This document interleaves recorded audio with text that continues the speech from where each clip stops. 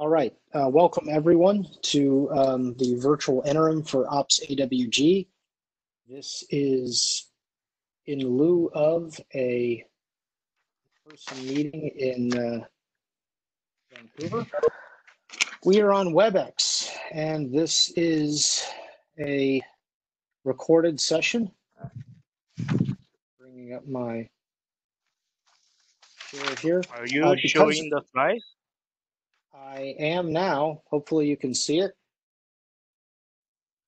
I cannot. How about any other people? Can anyone see the slides? Not displaying. Yes. Yes. Okay. Hopefully the lag will catch up. As I said, is the virtual interim for OPSAWG. This session is being recorded. If you have difficulty joining with your computer, try the call-in option. Make sure video is off. Make sure you're muted unless you are speaking, just because there will be a lot of background noise. You have the ability to unmute yourself, but if there is background noise, we'll mute you. To join the mic line, just do a +Q in the WebEx chat. Make sure everyone is selected. And if you want to step out of the mic line, just do a -Q. The Jabber room is there, OPSAWG at jabber.ietf.org. I'm currently sharing and can't really monitor. Tianren is out there looking at the WebEx chat and the Jabber. But if anyone says something substantive in Jabber, just have them go over to the WebEx chat to join the mic line. There is a virtual blue sheet. I'll get to that in a second. There's a virtual blue sheet. I'll talk about that in a second. And we mentioned the Jabber room. This is an official IETF, so the note well does apply. I'm sure many of you, if not all of you, have seen it, but it is up here. Be aware that anything you say here, anything that you type, these things are being recorded, these things are being tracked, so the note well applies there. Tianren and I are your hosts today. We did the note well, the blue sheet, the virtual blue sheet. If you go to that Etherpad link there in the minutes section there, you'll scroll all the way down to the bottom past the agenda. You'll see a register, a blue sheet register, where you can add your name and affiliation.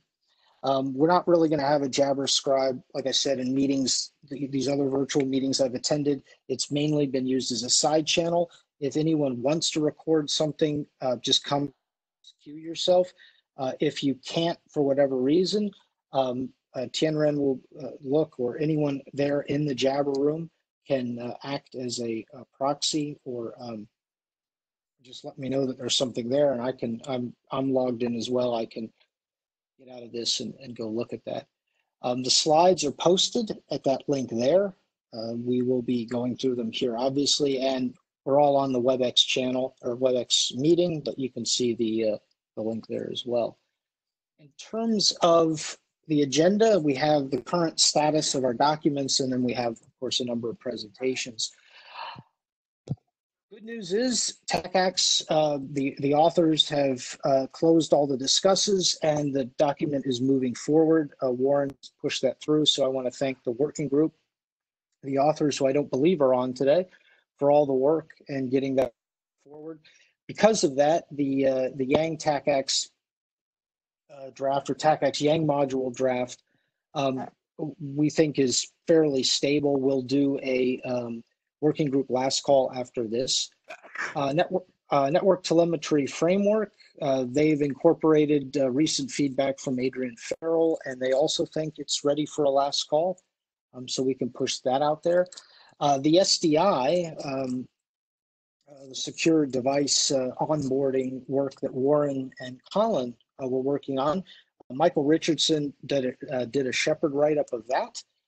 And then now we're getting all this additional feedback from Tom, and Michael's also chiming in there. So there's been some revision to that, and there likely be some more before it's finally submitted to the IESG for further work. We put out a sector request for review. We didn't get one there, but regardless, when if we don't get something on the security side when it goes through the ADs, and Warren has also reached out to an AD look it over. It will get eyes on. The L3SM, L3NM, and the automation framework, those are going to be presented today. Anything else to add on this, Tianren? Great. Okay. So the other thing we've added is a OPSAWG GitHub organization. We've got 2 documents being worked there. If just like any other GitHub organization for a working group, if their desire to move a project there, let Tianren and I know, and we can add you as members. This is, of course, you don't have to be a member to contribute. You can go here now and look at these projects. If you want to use them for issue tracking, for obviously the version control, by all means, we have that set up now. And we have some boilerplate kind of note-well markdown that you can use as well if you're interested in moving a project there. In terms of the presentations, we front-loaded with some of the working group items, the things that have already been adopted. We saw that 2 of them will be presented today. So you see the layer 3 in the network automation framework. Then we kind of group things together where they fit. We've got some additional related to the L3 work there.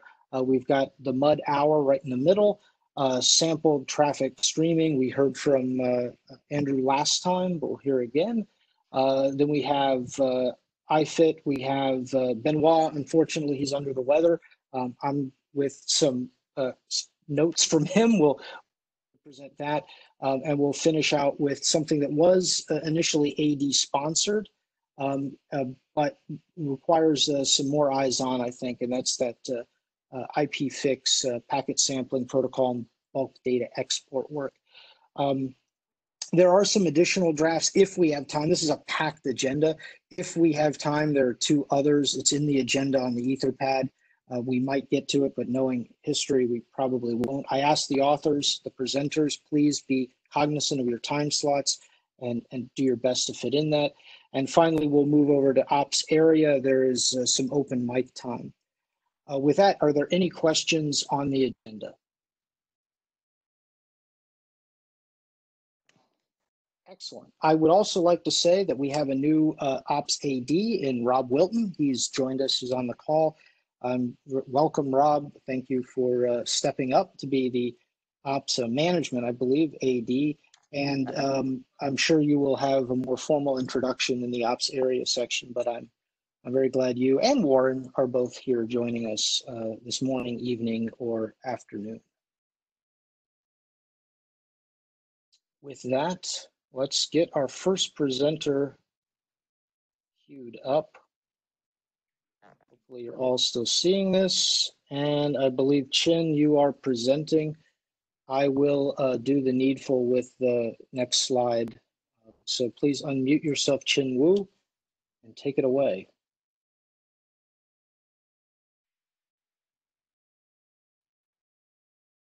Assuming he's here.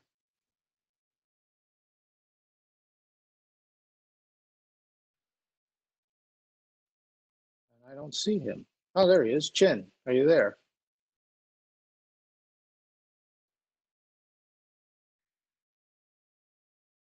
Can anyone hear me? Yep.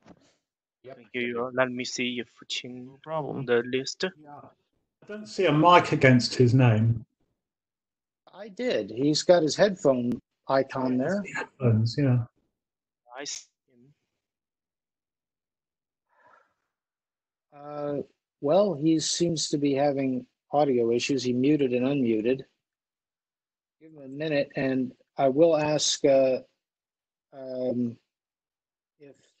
he can't get situated quickly.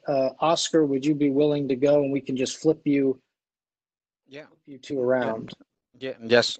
I can start the next presentation while Chin solves his problems. So Chin, if you can hear us, we're going to do that. We're going to let Oscar do his first, get back to you, and then we'll flip back to Oscar.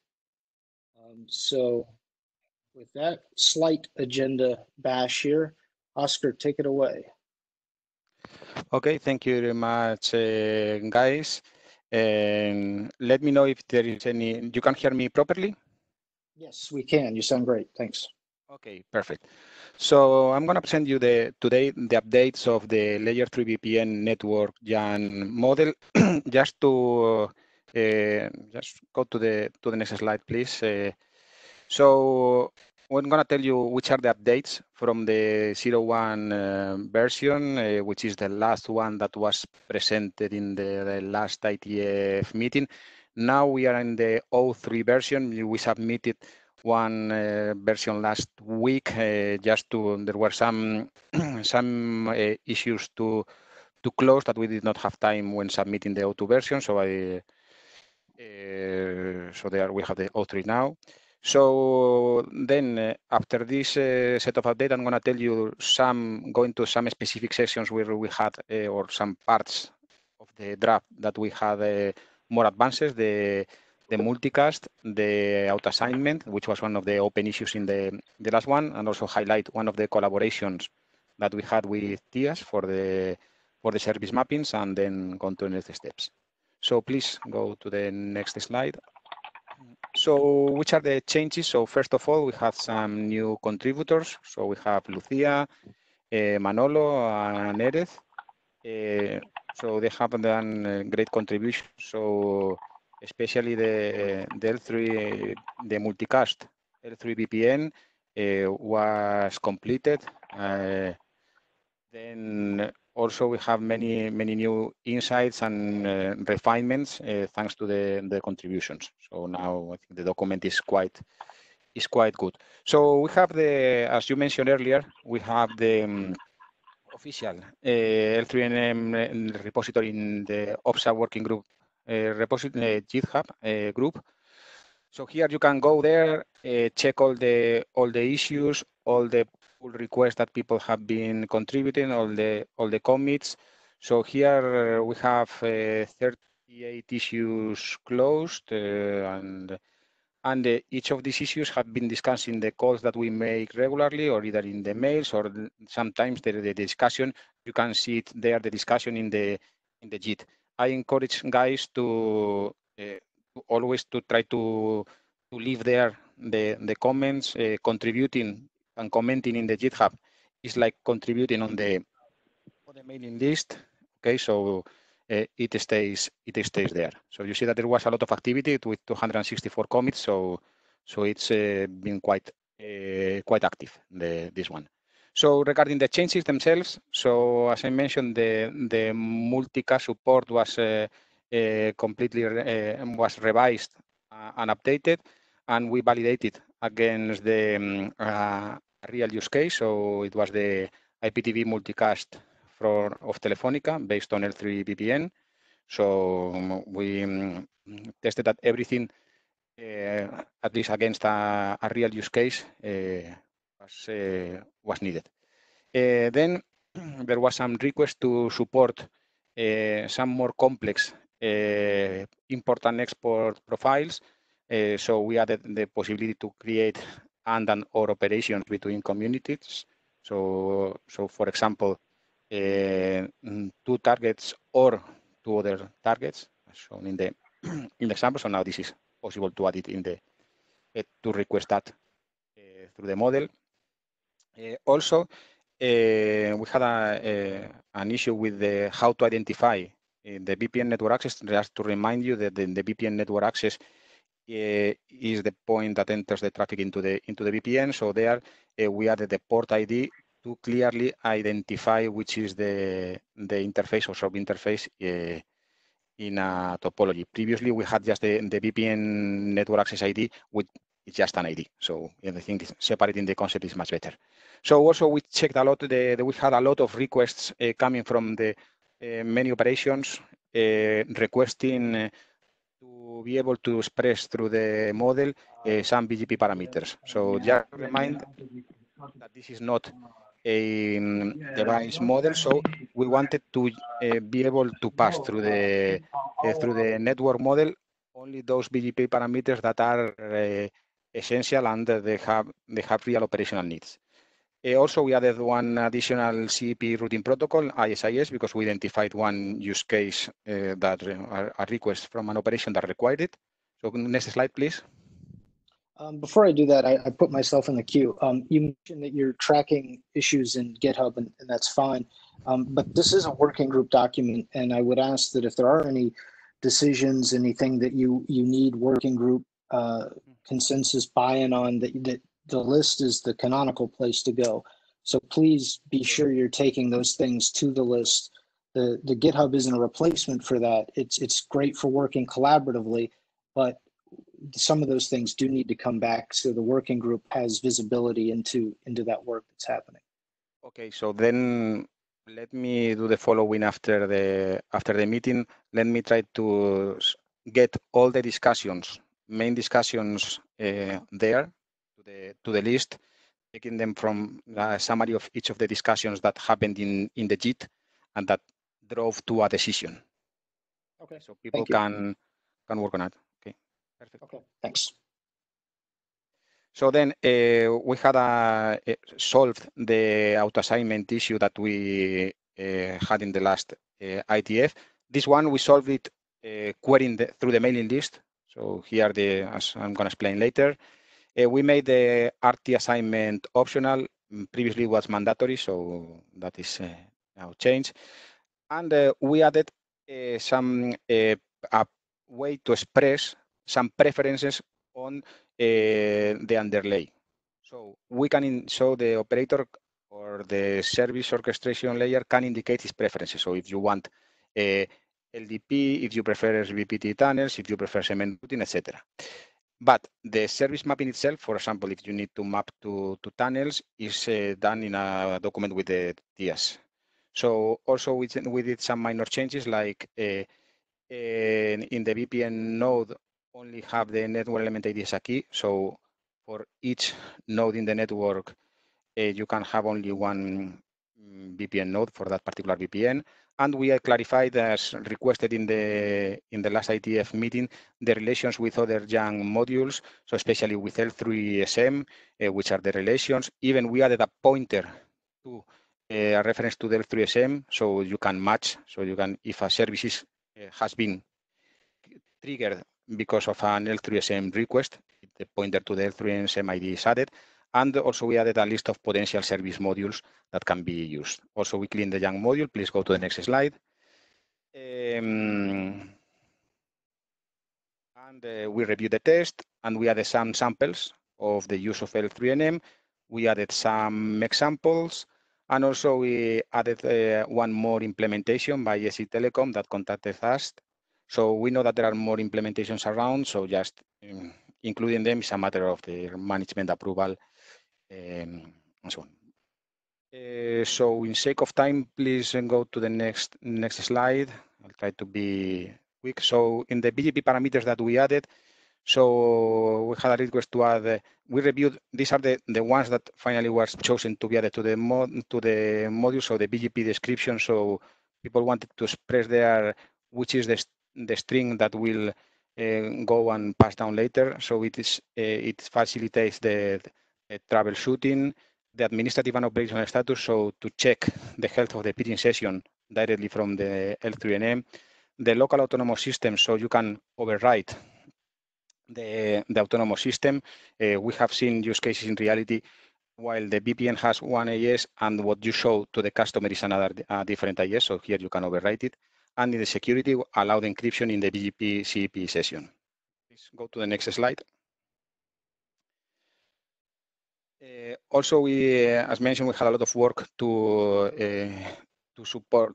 finalize support of multicast. So we updated the multicast container, which is managed at the VPN node level now. We added an anycast container. We added a couple of leads, the local address, which identifies the IP address of the local render point. Also, we added a set of RP addresses, so these are all the IP addresses from all the routers that set the same render was point. We modified the name to clarify the name because we had a parameter called the single address. However, it was not quite full, so now we change it to group prefix, which is much clear the role of that parameter, and added the MSDP protocol container. So with the several leaves, so if it's enabled or not the protocol, the peer, the local address, so to configure the multi-source tree discovery protocol. And we added also, and we removed the customer tree flavor container. And for each of the accesses, we added the remorse source leaf. So we can go to the next slide because I think we don't have much time.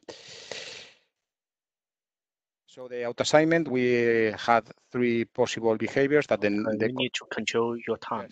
Yes. Okay, yes. So I think this was discussed in the mailing list. We queried netmod for guidance. So finally, we included a solution proposed on this feedback. So include explicitly in the description of the junk the behavior that if it's no leaf is created, the entity must have auto-assign a value, and that in the value itself include an empty type that means that you don't want any value to be assigned. So please go to the next slide.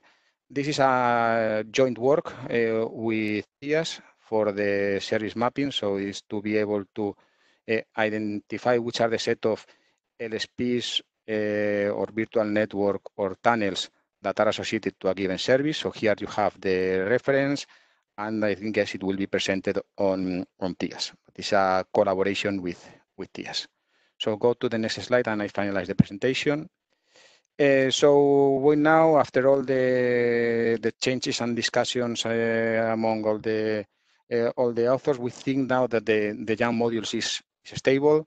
So we are now in, we believe that we can go for the young doctor review. So we think that there won't be any major changes now in the structure and so on.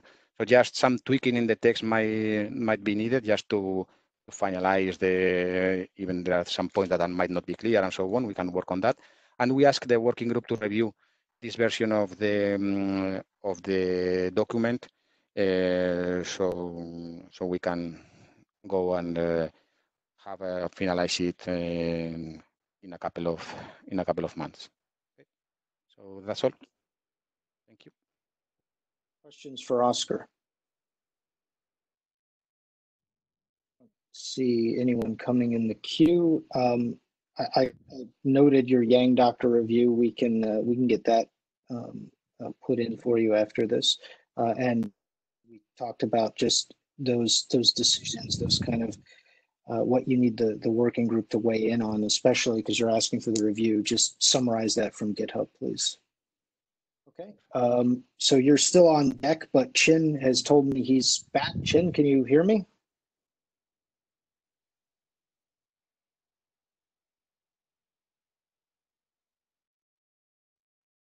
We can't hear you, Chin. Oh, are you calling user 5? I call through the phone. Can you hear Chin, me? is that we can hear you now? Oh. Okay, so I'm going to put your presentation back up. Yeah. Sorry. Okay. Your presentation back up here, and can you? Hopefully, you can see because it's going to be kind of hard to present if you can't. Okay. Take it away then. Yes, I can. Yeah. Thank you. Chin Wu. Sorry about that. Actually, I got a trouble to join. Yeah, I can hear you. Hello. Yeah, Yes. you sound fine. Can you hear me? Yes. Yes. Yeah. Go ahead. Oh, okay. Maybe that's okay.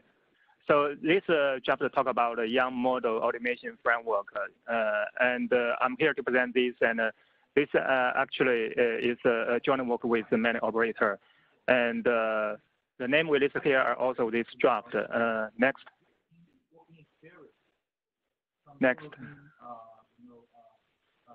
Yeah.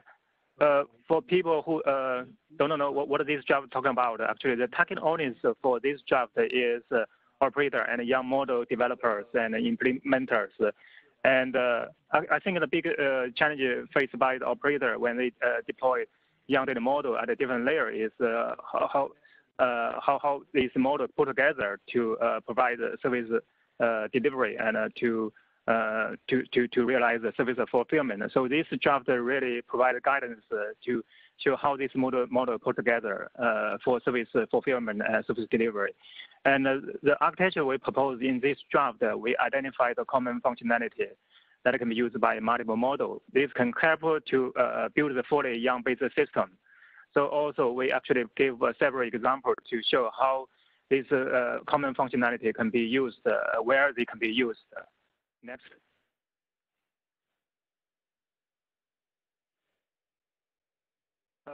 So what is the current status of this draft? This draft has already been adopted by the OPSAWG since last Singapore meeting, but this draft has been around for a while, and this outcome of the YANG study meeting in last year, actually. The changes were made since last version. Actually, we try to address the comments raised in last Singapore meeting. One of the comments from Lauren, actually, what he suggests actually is to move service decommission from the network level to the service level. So we try to address this. Also, we got comments from Diego actually to try to clarify the service verification.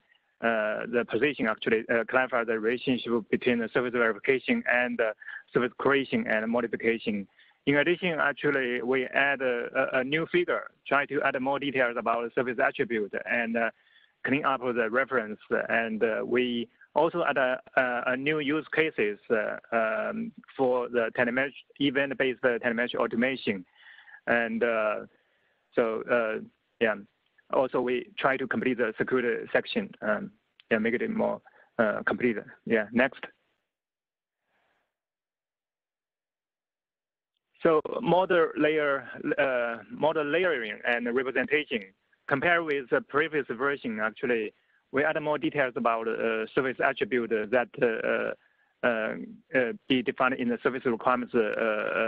Actually, this service attribute can be classified as several categories. For example, connectivity, flow identification, traffic acceleration, routing and forwarding, etc. And for other part, actually, it's the same as the previous we proposed. Next.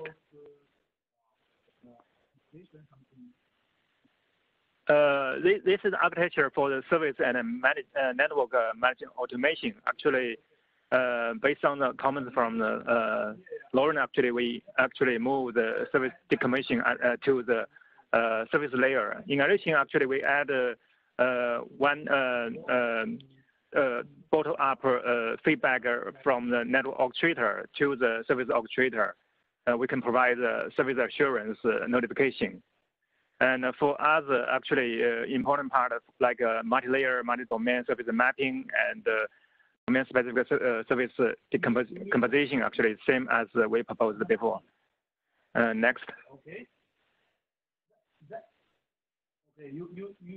So the change we made, actually, this is a use case we proposed in this draft. It talk about the L3 VPN service delivery. We use L3 SM, L2 NM as an example to here, actually, we just provide a top-down service delivery. But what is missing, actually, is when you get a service deployed by the operator, so operator also care about whether service get deployed successfully. Another case is when you get a service set up or get a network set up, you really need to care about what does the network performance look like, actually. So it lacks the feedback from lower layer to the up layer. In this version, we add the feedback from from the controller to the orchestrator. Also add the feedback from the orchestrator to the customer. Next slide. So this feedback, we call the L3NM notification or capability exposure, actually.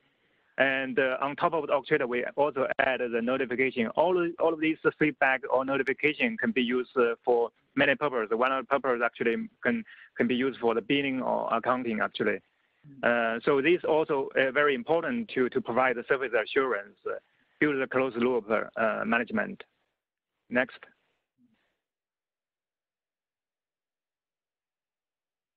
So this is the 3 use cases that we're proposing in this draft. Actually, the first 2 cases, as I clarified, we added the missing piece, added feedback in the first cases about L3 VPN service delivery. For the second case, we don't make any change actually, but also it can provide service assurance using the performance measurement and telemetry model. And also we added the third cases we can support event-based telemetry automation. The idea is, you can dedicate a network control logic to the device and populate the policy from the controller to the device, so device can provide device self management, provide a quick response to the events actually. And so this change we made actually. This case actually also can build the closed loop management within the device. Next. So we think this draft reaches completion. Actually, what is the missing piece is about service assurance. Actually, we already added the notification capability exposure from the lower layer to the upper layer. And talking with our cursor and editor, and we think maybe we consider to add another example to show how this service assurance can be performed. So we would like to hear more comments raised in this meeting, and we hope we can request working with us call in June to get this work done. That's all. Thank you. Comments and suggestions, feedback. Yeah, Chen. This is Tianran. Yeah, you mentioned the service assurance and BI many times in the slides. Is there any connection to the work the Benoit proposed that we'll present later? Yeah, there's some connection. I think the service assurance architecture proposed by Benoit actually provided more, abstract architecture. What he needs is, you do the translation between the technology independent metric, performance metric, to the technology specific performance metric. In our architecture we proposed actually, we can leverage young data model and also young push telemetry mechanism to develop some loss bounding based performance measurement model to aggregate the performance metric. And this is more, connect the metric from the underlying network. So what he proposed actually seems, build the overlay architecture. But they may rely on the metric translation or metric engine to do the translation between, the technology independent metric and technology specific metric. Yeah, that's something relation between two work. Okay. Is there any other comments?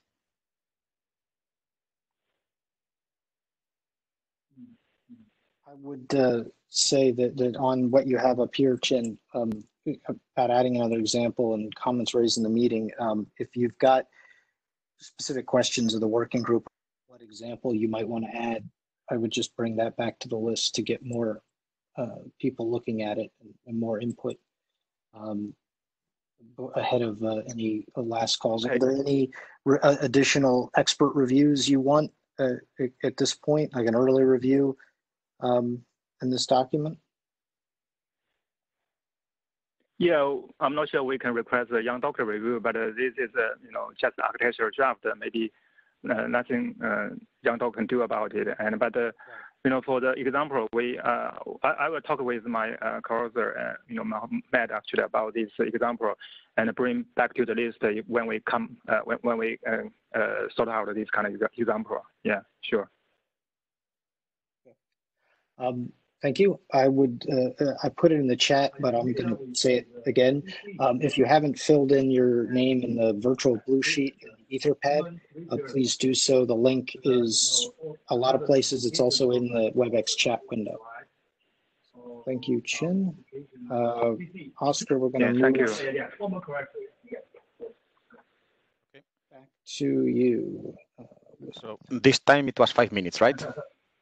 Yep. And back to Oscar Gonzalez Diaz. Okay, thank you very much. So now, before we presented the layer 3 VPN network model, now we received similar requests to do the same work for layer 2. So this is precisely the doing that, particularly for layer 2 VPN. So go to the next slide, please. So what is the motivation? So we already have a L2SM model that captures the VPN service from the client point of view. So in order to deliver the service, we needed this more network-centric view that takes or digs more into the network details. So we have this new module, this L2NM. This is a young module to manage this provisioning of the layer 2 VPN service in the service provider network scope. So we can use it also to derive the configuration, the detailed configuration of the devices and the underlying transport that you need. Okay, so please go to the next slide. So I don't have much time. So what is we try to maintain the same module structure as in L3 VPN. So in some cases you might not need all the information. So depend, because this module aims to cover all the different types of L2 VPNs. Okay, so but the concept is the same. We have everything pivots around the VPN service. So the YAML module contains the list of VPN service in the service provider network managed by that controller that has VPN nodes in all the points that you want to have connections to the VPN, and you have VPN network accesses. That is where the traffic comes. So the relation is 1 to n or 0 to n, 0 to n. Okay, so please next slide. So we applied inside the service provider network, so that is between PEs, so that is the border of the VPN or the L2NM scope. Here we need to support point-to-multipoint, point-to-point, and multipoint-to-multipoint services, and also be able to select which is the underlying transport that you want, whether it is IP/MPLS, whether it is BGP, segment routing. We also want to express that preference in the model. So please, next slide. So here is the main slide. Okay, so which are the highlights of the module? So we started from what was existing in 2SM, and we added the pieces that were needed to fit the network view. So for example, support new service types. For example, EVPN. So here I think there is a lot of work now in BES for doing the device modules to support EVPN. So I think this is the piece that fits in the middle. Supports all the legacy access technologies. So we need to support Ethernet, circuit emulation, etc. So we have many kind of accesses. As mentioned before, requesting the underlay transport protocol preference, so whether we want BGP, whether we want LDP, segment routing TE, etc. Support redundancy, so we have remote terminations. Support some parameters of, for example, the route target or distinguisher for the BGP VPLS, and support the administrative and operation status. So these are the main additions of the module. So next slide, please. So if you want to contribute now, we have in a private JIT, we are using the same procedure, track issues, and receive comments. Also, please use the list. Also, not to. Sometimes they compete, the JIT and the list. There are some issues that are discussed to improve the model. For example, the service mapping. We have already done a collaboration with with TIAs also to include this L2 mapping there. And also we have also some some implementations on the way. So go to the next slide, please, and then we finalize. So here we request the working group to review this document to see if it's useful, see any flaws, anything that you want to add. So we want to fix these issues and comments from the reviews. And if at some point you think it's worth working as a working group and not just an individual, it also would be great. Okay, and with this, I finalize the L2M presentation. Thank you very much. We have two people in the queue. Jinbin Li, you're first. Okay, Oscar, can you hear me? Oscar, I have the two questions. The first question is, I see that you have the open issues for the EVPN support. I'm not sure if the EVPN is not supported in this draft, or just some cases of EVPN are not supported by this draft. I think we started to add the EVPN support. I think we added it in the last version of the draft. So now it is supported. I think it was in L2SM where it was not supported. But maybe what we need to check if all the parameters that are required for later triggering the EVPN device models are available or not. So that work of reviewing all the EVPN support is needed. So right now it's just a type. So you can request an EVPN type. Okay, so there is work to do. Okay, I see. The second question is that I see that the L2 VPN, most of the L2 VPN features are supported. I want to know, because the L2 VPN is a little complex, I want to know for the HVPRs, I mean, the hierarchical L2 VPN can be supported by this service model or not?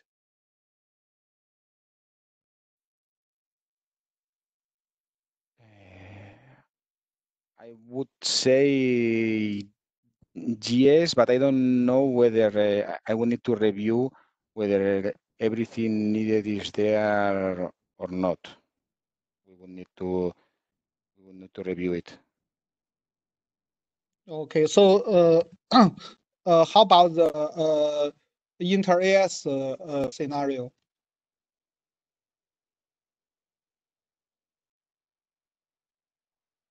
Inter-AS L2 VPN. Yeah. I think yes, but maybe some of the co-authors can also want to. If some of the co-authors want to answer. Yes. Hello. Can you hear me? Yep. This is Samir here. The inter-IES scenario is one of the use cases that we have been planning to support. Currently in the model, we support the selection of the transport protocol or the underlay transport protocol. So inter-IES option C was the target use case that we were expecting to solve. So in this case, we could select BGP as the transport protocol, and we can configure or assign also the remote address of the termination point of the VPLS. So in this case, the inter-IES deployment is supported. However, we are still enhancing the set of network parameters that we require for the hierarchical VPLS, for example, and other use cases that we have in our network. In the interest of time, I think this is a discussion for the list, especially since you're looking to get that feedback. I'd like to go to the next person in the mic line, to Italo Busi, so we can clear this out. So please take this conversation to the list. Italo. Thank you, Oscar. There is another draft in CCAMP working group, which is addressing a similar problem. It's mainly focusing on traffic engineering, so there may be missing pieces, but there is a lot of overlapping apparently between this draft and the CCAMP working group draft. Have you considered that and the relationship between these two documents? Which is the document that you are referring? Can you point the or type the reference? The client signal model. I think that the client signal model was more aimed at the pure transport part, right? Not Ethernet VPNs. We need to check out if there are any potential overlaps. There are Ethernet services that can be supported over transport, and they are also covered by that draft. Yeah. Okay, we can talk about that. Okay. And Rob. Yes. So, can you hear me okay, Joe? You're a little tinny, but you're clear. More or less. So my question is more a meta question here. So we've got two examples of network YANG models here. IETF has lots of device level YANG models. I'm trying to understand is how much work is there in the general area of network-wide YANG models? Is it just going to be an L3 and L2, maybe an L1 network model, or is there going to be extra models for covering various features from a network-wide perspective? So my question to the authors and maybe to the working group is, how much work is there in this general area? Is this something that we should be focusing a separate working group perhaps on this area, or is having an OPSAWG the correct place?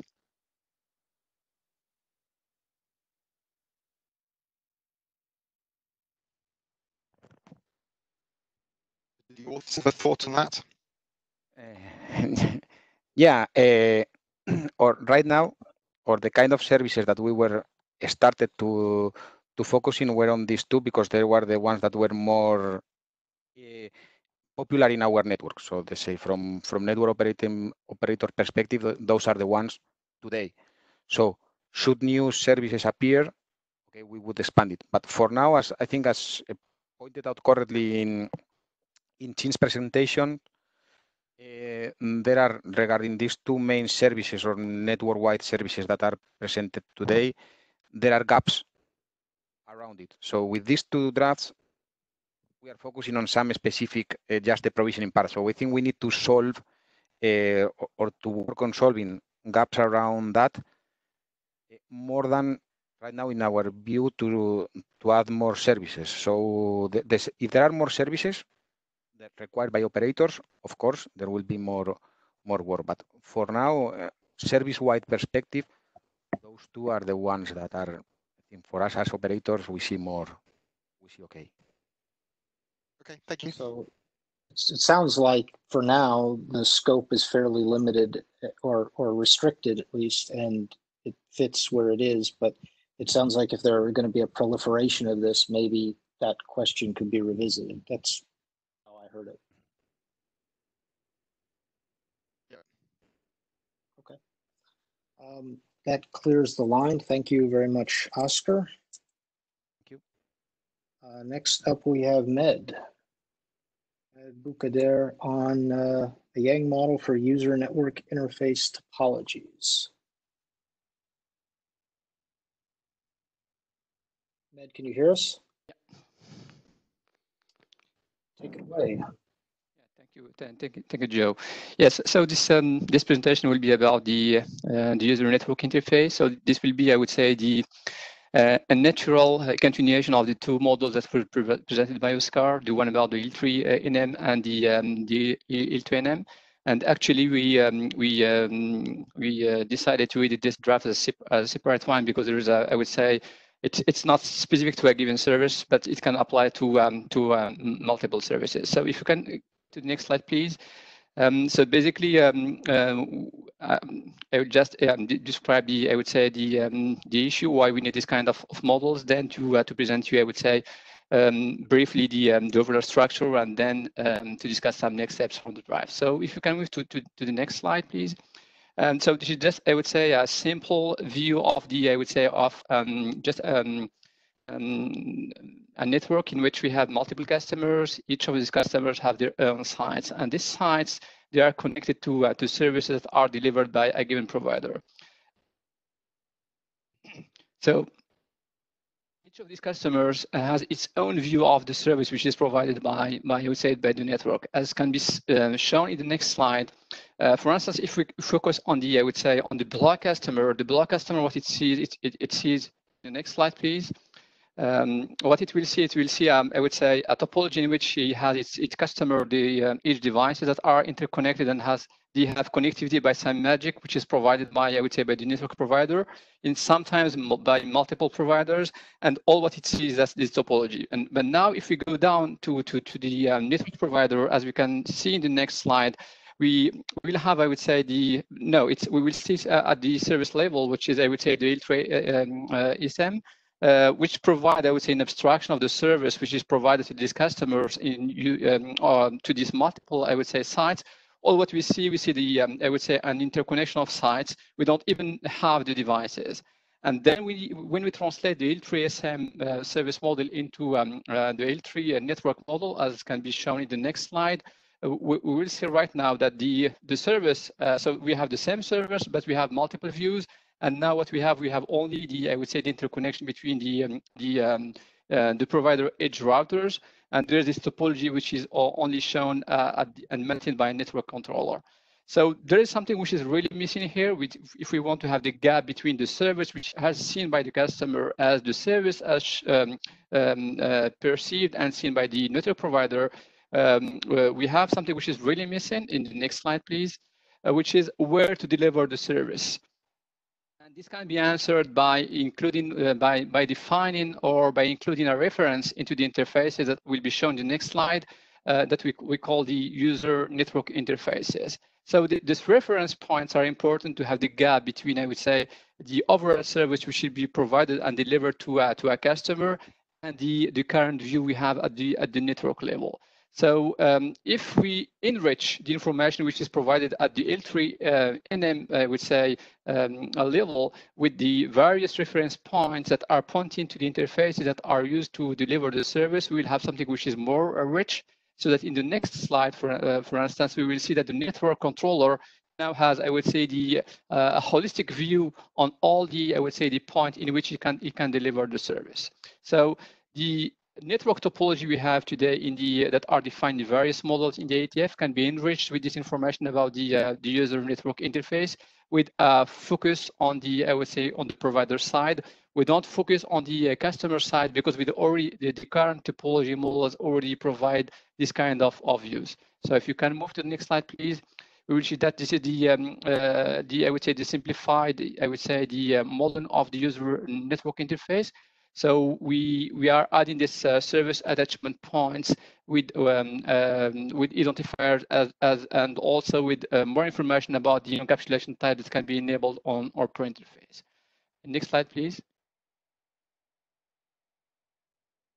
So for this model, we could decide to have this, I would say, this structure included in the L3NM draft that we have already adopted in OPSAWG working group. But the point is that this kind of, I would say, information is not specific to a given service, and it can be reused by other services or models, for instance, the layer 2 network models and so on. So it's not really specific to a service. So what we know what we would like to hear from the working group is a direction for this work, whether we maintain it as a separate or we can just maintain it on the one of the current models and that are already presented by Oscar, for instance, the layer 2 NM or into the layer 3 network model. That's in my presentation. Thanks, Med. Italo Busi is in line. The mic. Yes, thank you. A similar comment to the previous one. We have a similar draft yet adopted as working group in CCamp because we have exactly the same problem when we set up a client service over a transport network.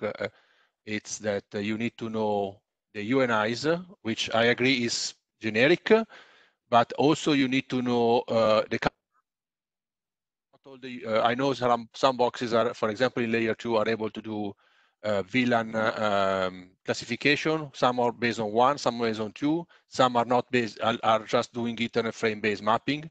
So the UNI discovery is something generic, but the capability are specific, and we have some work already in SICAM, so I think we need to reconcile a little bit the solutions. Yeah, please just send us a pointer to your document, and let's work together on pushing this forward. Fine. Yeah, good. Thank you. Yeah, and I have a clarification question. What's the type of this kind of model? I mean, the service model or network model or device model? This one is for me, it's I would say a topology model, which will augment the current, I would say, the current network topology, which is already, I would say, specified in existing RFCs. Yeah. I mean, who will consume this model? The network control, network controllers. L2NM, L2NM, L3NM, or L3SM. All of them can consume that model. All of them can consume this model. Yeah. What's the abstraction layer? Because right now there are several kinds of models. The service models were abstracted, and also the network model, like L2NM, and the device model for devices. So it could be used for all of them. This is Oscar. If we go for the Chin Wu's presentation at the beginning with the network control layer and the service orchestration layer, I think this is a topology view that can be exposed by the network controller to the service orchestration layer, telling from which points can service be instantiated. So then the service orchestration layer can use either the L3NM or the L2NM to request the desired services in the potential endpoints that were shown by the UNI topology. Okay, can I see this is a new kind of service abstraction? And maybe in that framework document could describe this kind of things. Okay, that's fine. Chin, are you going to explain or ask questions? Oh, yeah, sorry, I have to unmute call-in user 5 here. Chin, go ahead. Chin, can you hear us?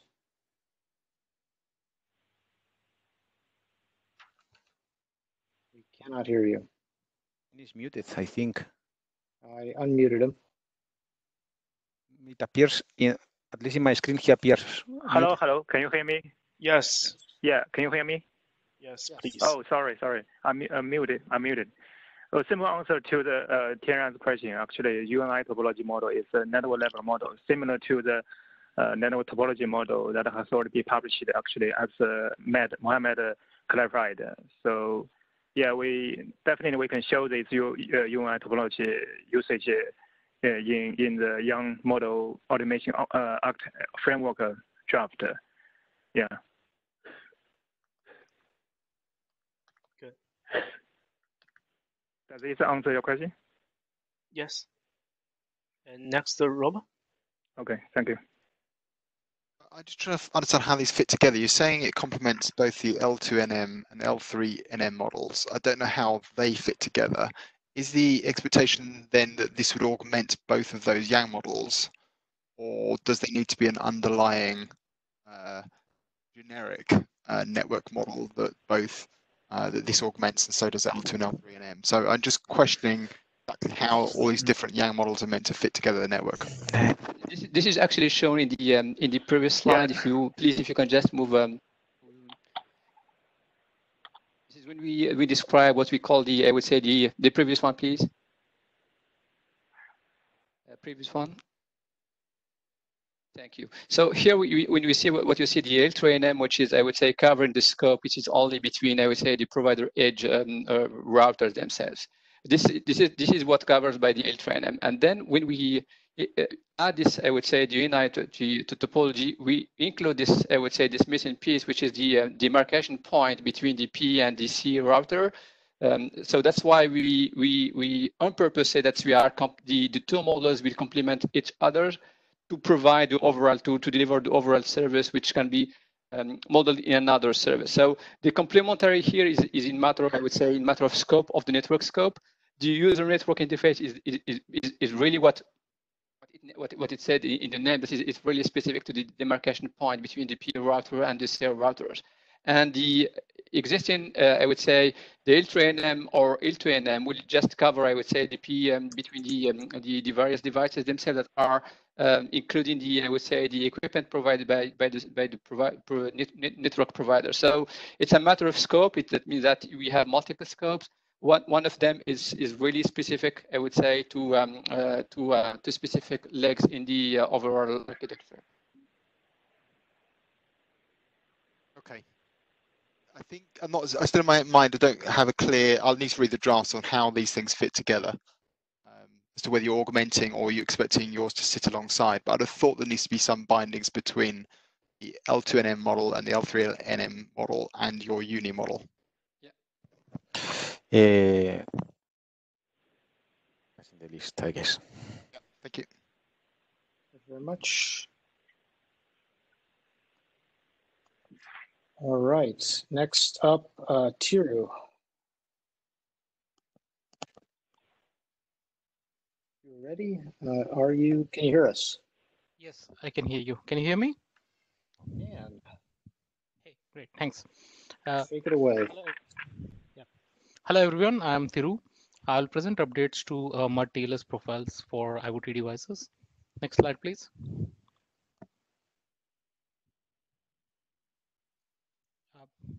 We will go over a quick recap and then the updates to the draft and questions and comments. Next slide, please. Just a reminder of this draft. This draft was presented at IETF several times. This draft proposes to extend MUD to describe TLS interactions. It offers several benefits. Some of the ones are listed in the slides. The first one is the ability to define TLS profiles for IoT devices that have diverse communication patterns. It's useful for IoT devices that learn new skills and frequently change their communication patterns. It's also helpful for identifying MITM attacks, especially for IoT devices which have vulnerable SSL implementation, for instance, identifying inadequacies in certificate validation. Next slide, please. So what we have done to validate what we are proposing is we have profiled several IoT devices, basically the home network IoT devices. What we observed was that the TLS profiles for IoT devices for benign flows was quite different from the TLS profiles for thousands of malware flows that we got from our research lab. And the conclusion is malicious DTLS use can be successfully identified and blocked. And one of the most interesting one was the TLS profiles for IoT devices, even based on type, manufacturer, and model, are quite different. Next slide, please. The updates we have done in the last couple of revisions is to highlight the growing trend of malware using TLS. And to also discuss the implications of TLS 1.3, which encrypts most of the handshake, but still allows inspection of several parameters, for instance, cipher suits and extensions, supported versions, named groups, and signature algorithms. Even the selected cipher suit in the server hello message can be inspected by middle boxes like firewall or IPS. What we identified was several malware could be detected even for TLS 1.3, even without acting as a TLS proxy. For instance, we were able to successfully identify malware which was using cipher suit randomization in client hello messages. Next slide, please. We also updated the draft to discuss the scenario where a firewall or IPS needs to act as a TLS proxy to do a full handshake inspection. And this section has been updated to reflect that the middle box has to follow the behavior defined in TLS 1.3 specification. TLS proxy may not be a viable option in several networks, but could be a viable option in IT managed for IT managed IoT devices. The advantage of this proposed mechanism is there is no need for the middle box to inspect the payload, and the middle box can be configured to skip connections destined to specific services due to privacy compliance requirements. As far as the analysis goes, what we identified that malware agents, it's quite impossible for malware agents to mimic the behavior of thousands of unique TLS profiles that we've seen from IoT devices, and it's going to be nearly impossible for them to keep up with the updates to the TLS profiles. Next slide, please. To address the comments from working group, we updated the Yang model to define the client TLS profiles once and reuse it. For instance, the TLS profile can be defined for a specific destination. For example, IoT device reaching a firmware server which is using a private CA. So that way, if the IoT device is using a CA for specific destinations, that can be defined in the client TLS profile. Next slide, please. We would like more feedback on this draft, and we would like to collaborate on profiling malware and benign flows from IoT devices, and would request for working group adoption of the draft.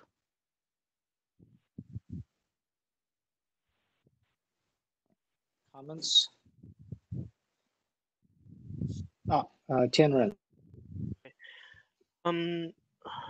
Right now, I want to know what's the security considerations on the mod. I mean, the RFC 8520. Is that enough? And I think that will help you describe the motivation on this work. Yes, we are referring MUD as a base Yang model and extending on that. MUD definitely helps to identify and define the intended behavior for devices which are headless and have specific communication. But when it comes to devices which have broad communication patterns, MUD is not that helpful. So this draft comes in play and is useful for such kind of IoT devices. Does MUD provide any security mechanisms itself? The MUD profile itself will be provided by the MUD TLS will be provided by the manufacturer itself, just like the MUD the specification that was previously defined.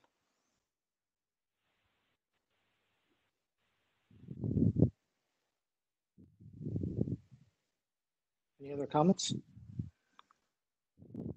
Has been discussion on your draft on the list, and I know that Michael's going to present a few MUD-related works. It might be interesting to see how we want, as a working group, want to progress all of the next level of MUD work. And maybe the AD overall will have some comments on what we want to do with MUD in general. But I think, like you said, you presented this a number of times. It would be good to see what the temperature of the working group is if we want to start progressing some of this in addition to the base MUD spec. Okay.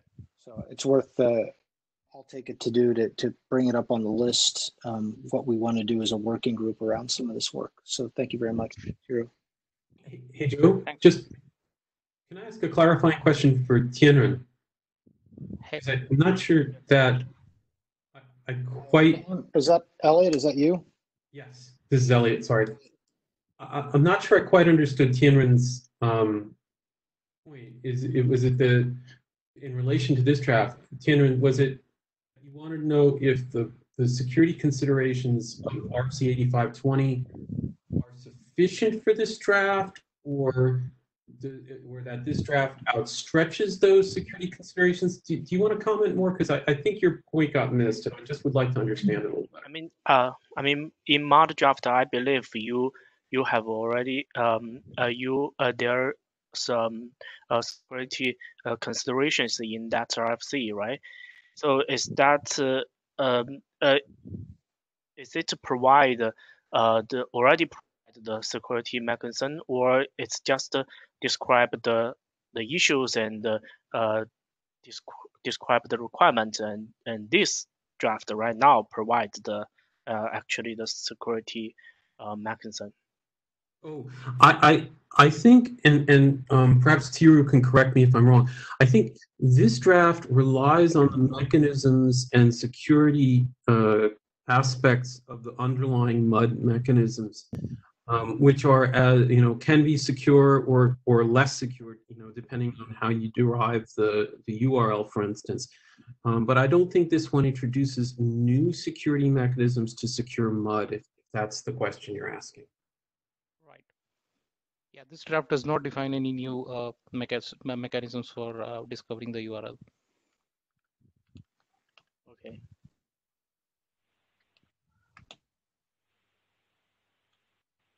Thank you. Let's bring up Michael. Michael, can you hear us? Can. Thank you.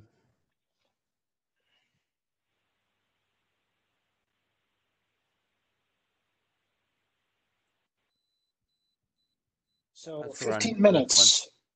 Yep, I'm gonna do it. All you. Take it away, right, Michael Richardson. So one of the issues going forward is how we get the security for the URLs the devices provide. Next slide.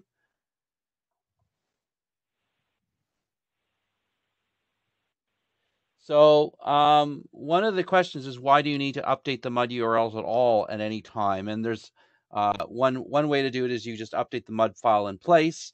And another way is that you have the device, when it's updated in some way, provide a new URL. And there's some trade-offs, and the document goes into a fair bit about the difference. And one of the places where it turns out it's a better idea to replace the URL when you update the firmware is when you are using TLS profiles, is my opinion.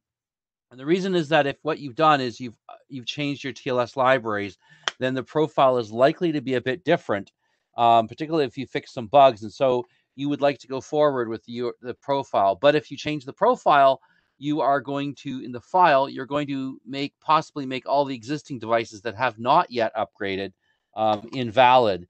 And this is a problem. So the question is, if I want to update the MUD URLs, how do I do that? Next slide. So normally the MUD URL, next slide, comes through DHCP, next slide, or LLDP, and it gets to the MUD manager, and the MUD manager goes and retrieves it. There's a third very next slide, which is that it can come through an IDEV ID, for instance, through Brewski, or there's maybe some other ways that you can use an IDEV ID to get a MUD URL. And that's considered to be the most secure mechanism because the manufacturers actually signed the IDEV ID. You actually can trust that this device, and the device has proved that it has the private key to the IDEV ID. So it actually has a very strong relationship to the MUD URL and the manufacturer. Next slide. So, but a malicious device with malware could put a different URL in the MUD or the LLDP. Next slide. And so it could, in fact, say, here's a malicious MUD file that lets me attack Facebook or its favorite target, and could basically make MUD useless. And so that's the problem, is how do I be sure that the MUD URL that I've been given is, in fact, legitimate MUD URL? Next slide. So the shape of the solution is that the first time you get the MUD URL, either by IDEV ID, or you might do trust on first use for the DHCP LLDP, and you get it. And next slide. You get it that way. You got it securely. Yeah. Next slide. Sorry. Next slide. And so then we get the MUD URL the second time through DHCP. Next slide. Next slide. Next slide. I have too many animations, sorry. So then the restriction is that you can actually update the URL, but you'll notice it has to come from the same location. Okay, so that means that at most you could have a manufacturer, let's say LG, refrigerators could pretend to be their toasters. Is that a huge issue? Well, it may or may not be, depending on exactly how you organize it. Next slide. So people have asked, well, if the IDEF ID is more secure, why don't you just update that, and then you have no problem? And the answer is because you don't generally go through an onboarding process again after the device is onboarding, so you aren't going to use the IDEF ID again. And in many cases, you can't update the IDEF ID. It's in some kind of a TPM or other secure storage, and you really couldn't update it without effectively doing a factory recall of the product. And if you could update the IDEF ID, then maybe the malware could update it, and that may be a concern as well. Next slide. There's two ideas. One is that we update 8520 to essentially do a semantic change that says that the URL that you specified in it, the base that's inside the MUD file, in fact, tells you where updates have to come from. So that would be a semantic change to something that's already there.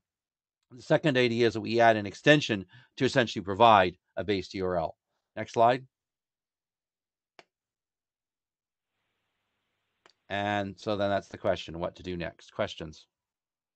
Or I could take them at the end if you prefer, Joe.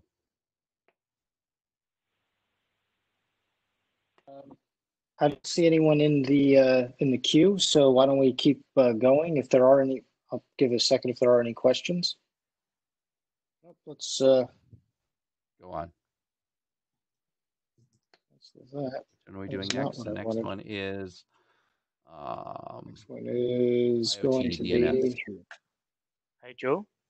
Elliot is in the queue. Oh, sorry, Elliot is in the queue. Elliot.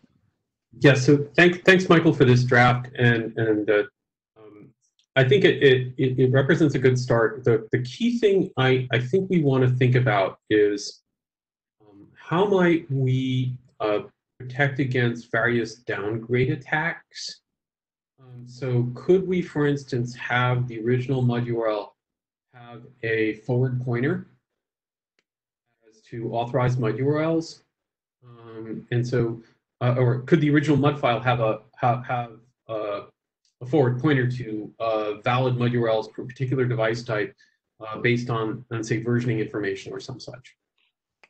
Yeah. So my proposal is that essentially that's option 2, is that you have a thing that says all future profiles must be prefixed by this URL, which lets you put a firmware version at the end, and that's really it. Yeah. Okay. Sorry. Yes. Okay. So this next thing is peripherally about MUD, but it's also about IoT and the great DNS over HTTPS and stuff. Next slide, please. So typical in a MUD file is that you will provide an access control list that allows a particular device. I have used Elliot's classic photocopier printer that we are suspicious about to access some service in the cloud. And I missed my air quotes. And the MUD manager will typically look up that service by name, will get an IP address, and install an access control list. Next slide. So, okay, so it gets more complicated. The service is now in a content distribution network. And so you're going to do a MUD manager, going to resolve something in the content distribution network. And if everything works well, you're going to install an access control list to there. So far, everything is fine. It doesn't look too much different. Next slide, please. So now the device manufacturer decided they don't really trust the local DNS, and they're going to use some cloud-based DNS, whether it's DNS over, Quad X, or DNS over TLS, or DNS over HTTPS. It doesn't really matter exactly. What matters is that they're going to ask an external entity about this. Next slide, please. So next slide, please. Double in animation. So it gets back an answer. You notice it says 0, 2, 1, 2, 3, 4. You notice that's not the same answer the MUD manager got, which was 01, 78AB. Next slide, please. So the connection that was authorized was to that near server, because that's the geographically closest device to the MUD manager. But the connection that the device makes, next slide, please, is some other place, which the MUD manager is like, oh, I don't know, I've never heard of this place. And it probably gets denied. So that's the fundamental problem that we're trying to deal with, is to make sure that this is not going to be a problem in going forward. Next slide, please. So there's some other problems that are related to this that show up, okay, where essentially the MUD manager is unable to see what the traffic actually was, and they're kind of related, and so I can clump them in the same place. One is if you have IP address literals in protocol, okay, go back to FTP, right? But typically that's the same location. It's not unusual to have some kind of protocol where the device asks the cloud, am I running the right piece of software? And if the cloud says no, then the cloud gives it a URL to go get the right piece of software. And if that URL that it gives it is not in the MUD file, because that was the whole point of asking the cloud, is they could now position it wherever they wanted to, use whatever cloud resources they needed to make the upgrade work, and then pass out whatever URLs they wanted. Well, that's not in the MUD file, and therefore that access is not going to be authorized. And another example is they have done that, but now they've specified, for instance, they may have said, well, Amazon S3 buckets typically have all the same name. So you said, I'm going to an Amazon S3 bucket. Well, now you can go to any S3 bucket at all. Next slide, please. So this document is about advice, essentially. Don't do this, all right? Here's a list of things you shouldn't do, okay? In particular, you should always use names within your own scope so that you always have control in them. You should always use DNS that's provided by the local DNS server so that you get the same geographic view of the rest of the thing. And if you are going to have some kind of content distribution network, then make sure that it answers with round robin DNS type of things. I think that's on the next slide. Always answer with all of the quad A and A records that you're going to use. And there's like the old way of doing this is with round robin was that they would just always rotate it such that the first IP address that is the one they want you to use, they would actually give you all the client all the rest of the IP addresses so that it could use them afterwards if it wanted to. I actually looked to figure out whether there was some BCP or some other document that explained how to do this, and it goes back, and I didn't really find a lot of IETF advice, and maybe there's some advice elsewhere on how to do this. But if you look up Google, for instance, or Facebook, they don't give you all the IP addresses for those. They give you a few, and you're expected to use that one. And if you happen to come across or have cached a different one, tough, right? So that's a big deal. And this is some advice that I think that we need to give to manufacturers such that when they are setting up their devices to use MUD, they pick the right thing. Next slide, please. And that's it. And so it's a BCP. Don't really have a lot of protocol parts. It would be, more examples would be good. Apparently the DNS people don't like the term quad X and didn't standardize it, so they don't know what we're going to call that. Questions? Elliot. Thanks for this draft, Michael. I think it's pretty important, and actually, just by way of how important it is, there's work going on at ICANN in the FSAC. I think Jacques is actually tied into that, by the way. Okay. That is looking at DNS for IoT. So a couple of points to make. The first of which is, I really believe that this is not fundamental to MUD, but is fundamental to IoT. That is to say, it's bigger than MUD, the problem that you're hitting on. Because even if you manually try to configure access lists without any MUD involved at all, you can still run into this problem if you cannot specify if you have no way to learn the mapping. The fundamental issue here is that the policy enforcement point for whether to decide whether to pass a packet or not is term, not well bound to the name resolution mechanism.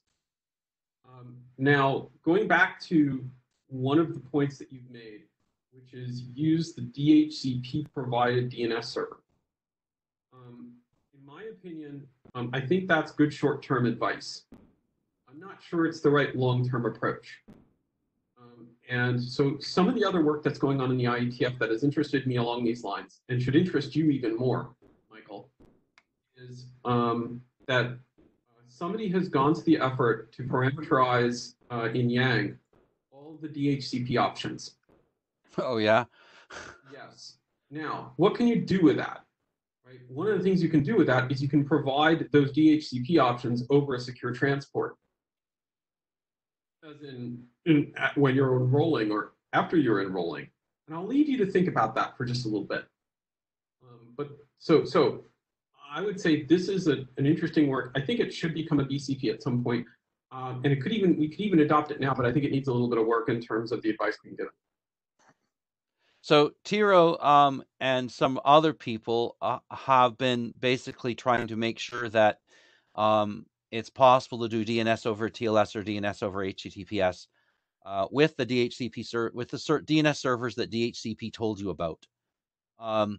And I think that is very much needs to be what IoT devices do. Whether that's appropriate for your tablet, I may have a completely different view of that. But that's my view, is that IoT devices having no user interface need to use the local DNS, and because that's the only way that the local operator gets control over or can protect them if they really want to do DNS firewalls. And therefore, it's inappropriate for the devices to talk to the cloud for their DNS ever. And I think that would. I think if the document said only that may be very controversial, but at least you'd be able to ask vendors, are you compliant to RFC, blah, blah, blah, and they would say yes or no. You'd know that up front. As for the comment about DHCP Yang options, that's an interesting way to make DHCP more secure, and that's interesting. And I think Tiro's been looking at that too, so I know Tiro's had his hand up too. So. Tiro?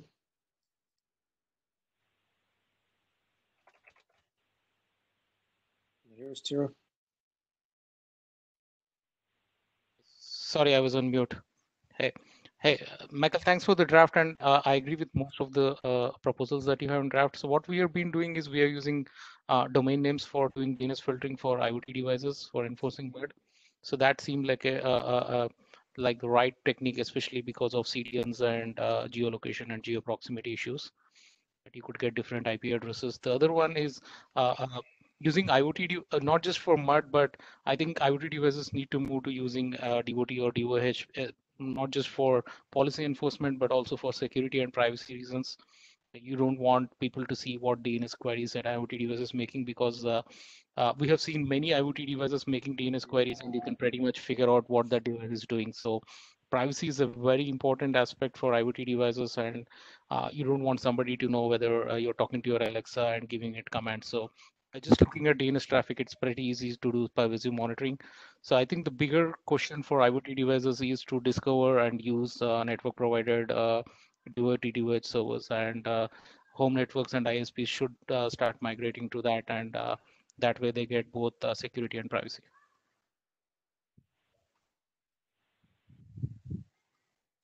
Completely. So as I said, I'll do a call out to the working group around all the MUD work. And Michael, you have one more, and if you could expedite, that would be fantastic. I will go as quickly as possible. How fast can you hit the down arrow? Fast. Down. All you. Next.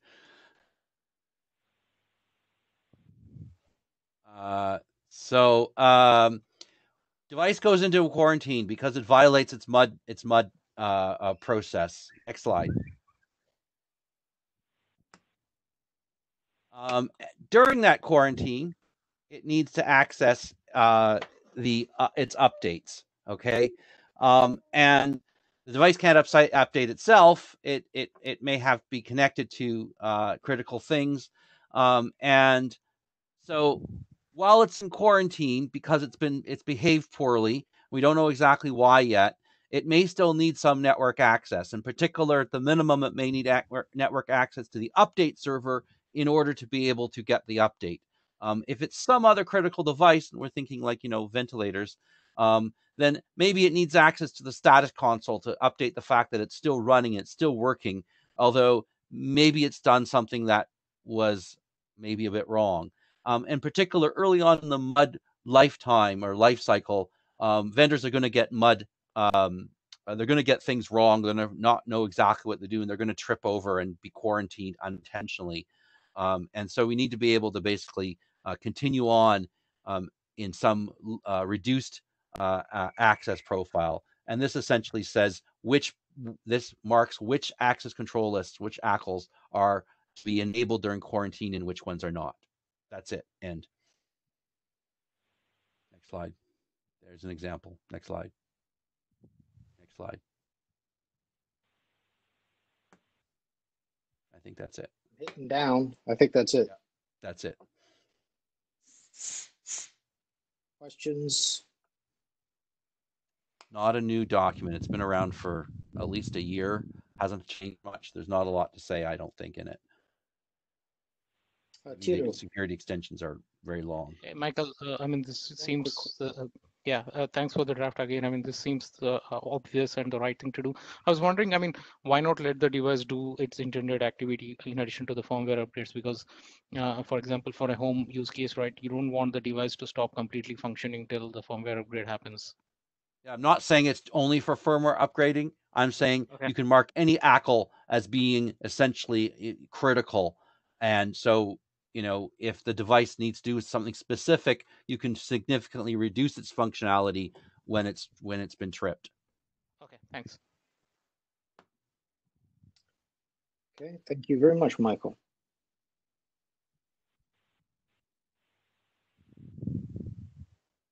And up next we have got Andrew. Can you hear us? Yes. Yes, I can. Can you hear me?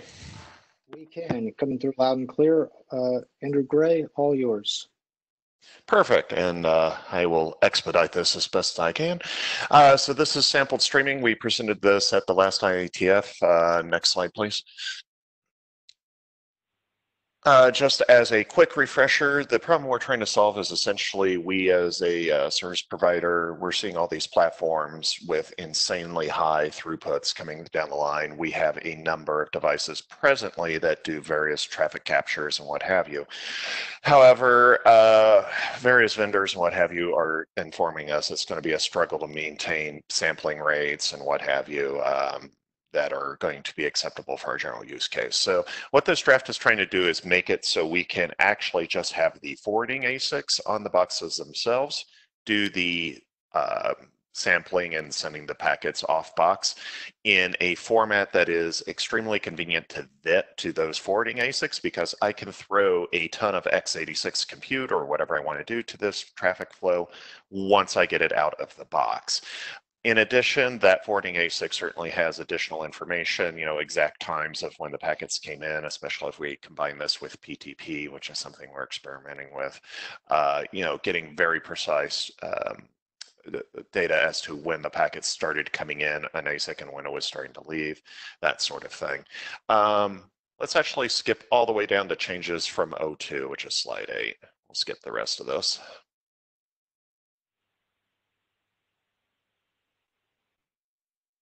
There we go. So after the presentation in Singapore, we did have another follow-up meeting, which was we got a lot of good input on that. We have done a few updates. We are using the OPSAWG GitLab or GitHub for this work, so you can find it up on there. There were some questions about what interfaces are available or subject. Some people mentioned there's a pretty good use case for doing subscriber interfaces. After talking about this, it's listed in the draft as an explicit option, but unfortunately it must be a may, because again, every platform is going to be operating differently. So we didn't want to require that in there, and that might be, probably should be a should, but that's one of the things that we're pondering about.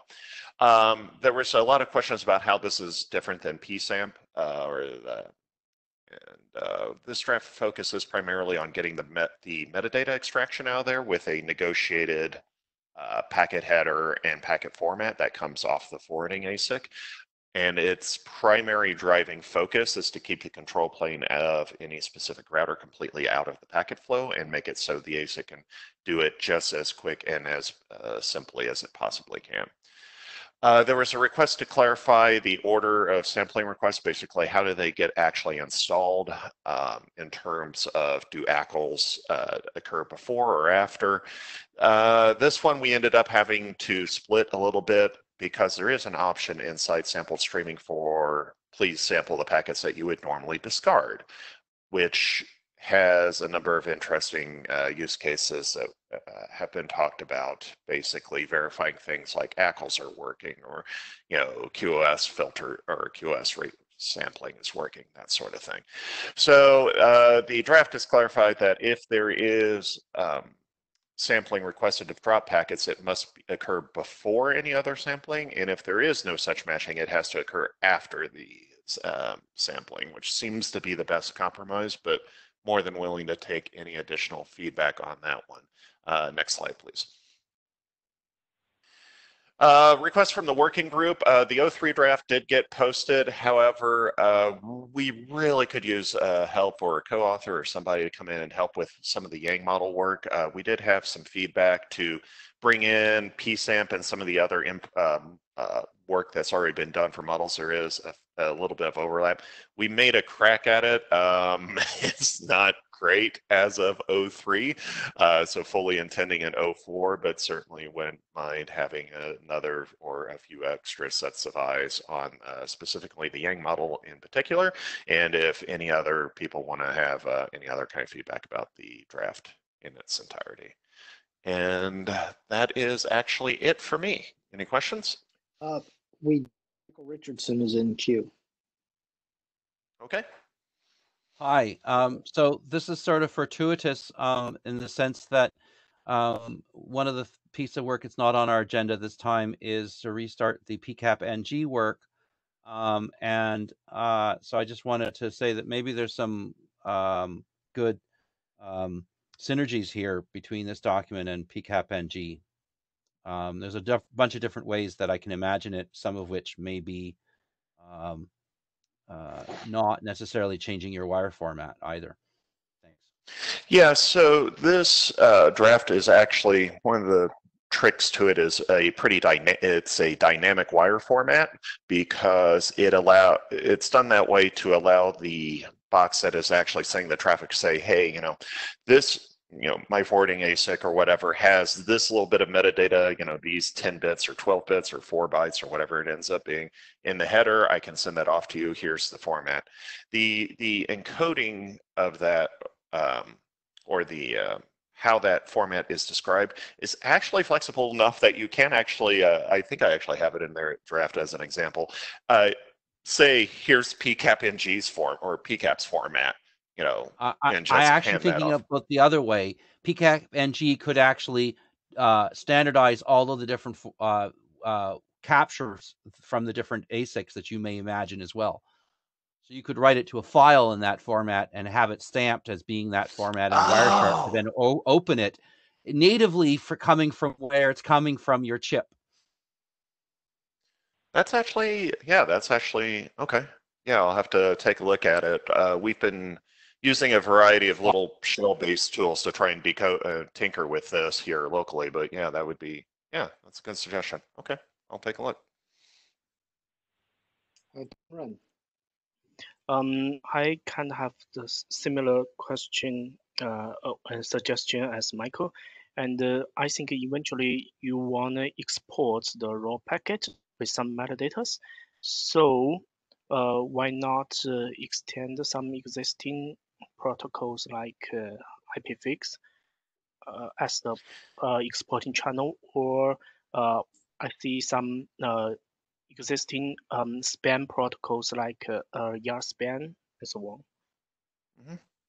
Yeah, so again, because the primary reason behind this is intended for a forwarding ASIC to do. We need to be able to allow it to be as simple or as relatively complex as those ASICs can handle. You know, the newest ASICs from Cisco or whoever else can do some fairly complicated things. You know, if we're talking lower end hardware, you know, you may just get the raw packet and basically nothing else, no metadata at all. So having the flexibility to be able to carry that metadata and get it off the box, it is intended that this gets sent to a collector box that takes that metadata, then hashes it, well, hash is a bad word, then reworks it into another format then to be sent on or be a collector in and of itself. So this is just to get it off the box as quick and easily as possible, without needing to involve the control plane, without needing to involve any additional overhead on the box. I did not really implement all these protocols, but it seems the IPFix could be implemented also in ASIC or hardware, and I see the SPAN protocol is to monitor the to mirror the interface, so it should be very fast. I think it could work for this requirement. I think so. Yeah, so we talk about this a little bit in the draft as to why it's not a great fit. In terms of RSPAN and ERSPAN, those are also fixed protocols, so we may be able to get the data we want. We may not be able to get the data off. It may have to involve a variety of packet reordering and rewriting of headers and what have you, which is all of which we're trying to avoid. That's kind of the root of this. I'll take another look at the RSPAN and ERSPAN stuff and see if there's a way to do it, but having the ability to specify the packet format coming off the box is kind of the key bit to this. So anything that tries to put wrappers around that is going to be against what we're trying to do, and potentially makes it so less capable ASICs cannot do it. And that's the other part of this is, yes, top tier ASICs can do a lot of really amazing things with the packets going out of them, but we don't have those everywhere in our, at least in our network, and can't really afford that. So we need something that even the most basic ASIC can go, hey, you know, I can only give you, 8 bits to tell you what port it came in, but at least here's the packet. And that's all I can do. Okay. And that's the main concern with those. So I have a chair question, but I'll let Frank jump ahead of me. Yeah, thanks, Joe. One quick one, and I think I asked that question in somewhat in a similar format in 106, and also sent it out to the email list. This is the same vein of what we heard so far, Andrew, and I think it would make sense to include an IPFix example. So you have suggested packet formats in section 4. And it would be, I think, useful for all the IPFix-minded audience to give a similar example with reference to IPFix-defined fields. And because the delta between what you have in the example and what you could go and do with standard IPFix fields is relatively small. And I think that's also what Jenner was hinting at. So I think that example would help everybody understand things much more rather than raising the obvious question over and over again. So I think that little section would probably help readability and understanding much more than coming back to that argument and that question all the time. Yeah. All right. I'll make a note to put that in there. And then the other part that came out of that same conversation, I think you and I had at Singapore, about pulling in some of the IPFix fields for doing the on the negotiation to say, hey, here's the different formats and whatever. We did pull some of that into the Yang models. That's also part of the other thing. We kind of need to go back through the Yang models to clean that up a little bit for an 04 draft. All right. Andrew, real quick, I haven't looked at the latest model. Is it in a place where you wouldn't mind a expert Yang doctor review, or are you really just looking for a co-author to really shore it up first? I think actually we're kind of in an almost state with the Yang doctor. I think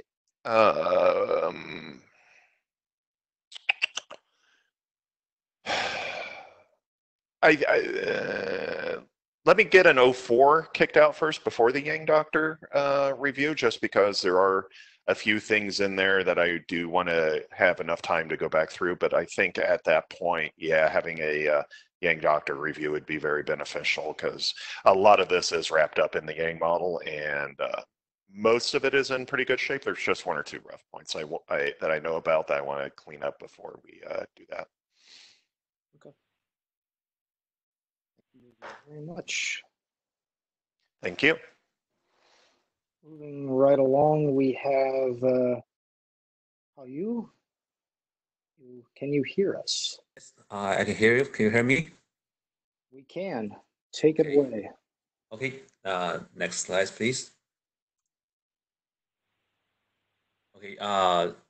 Since IETF 106, we start the adoption call for this draft, and we received a lot of comments, suggestions, and critics from numerous reviewers. We'd like to give special thanks to Frank, Al, Alan, Warren, Alex, and Daniel. Maybe we missed some names here. Based on their feedbacks, we have updates this draft for multiple versions. Now it's already -11. And in these revisions, we made some significant modifications on the content. And first, we clarified the scope and also the relationship of this document with some other documents. And we just highlight high-level framework and remove many of the unnecessary terms to keep it abstract. And also, we modify the framework by removing the encapsulation and the tunneling module from the framework itself, because we think that's more on the interface and the standard side. Note the one integral part of the framework itself. And we also add a lot of block diagrams and detailed descriptions for each existing framework module. And we enhance the standard status and gap analysis. And then finally, we also update the style of the writing to remove some of the marketing sound terms. Next.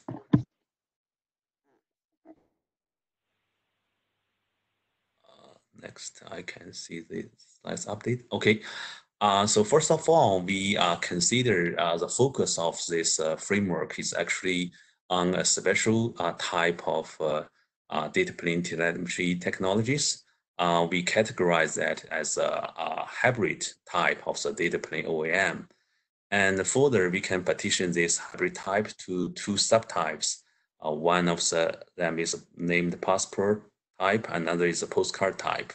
We already seen a lot of examples, example techniques in IETF for each of these subtypes. So next slide.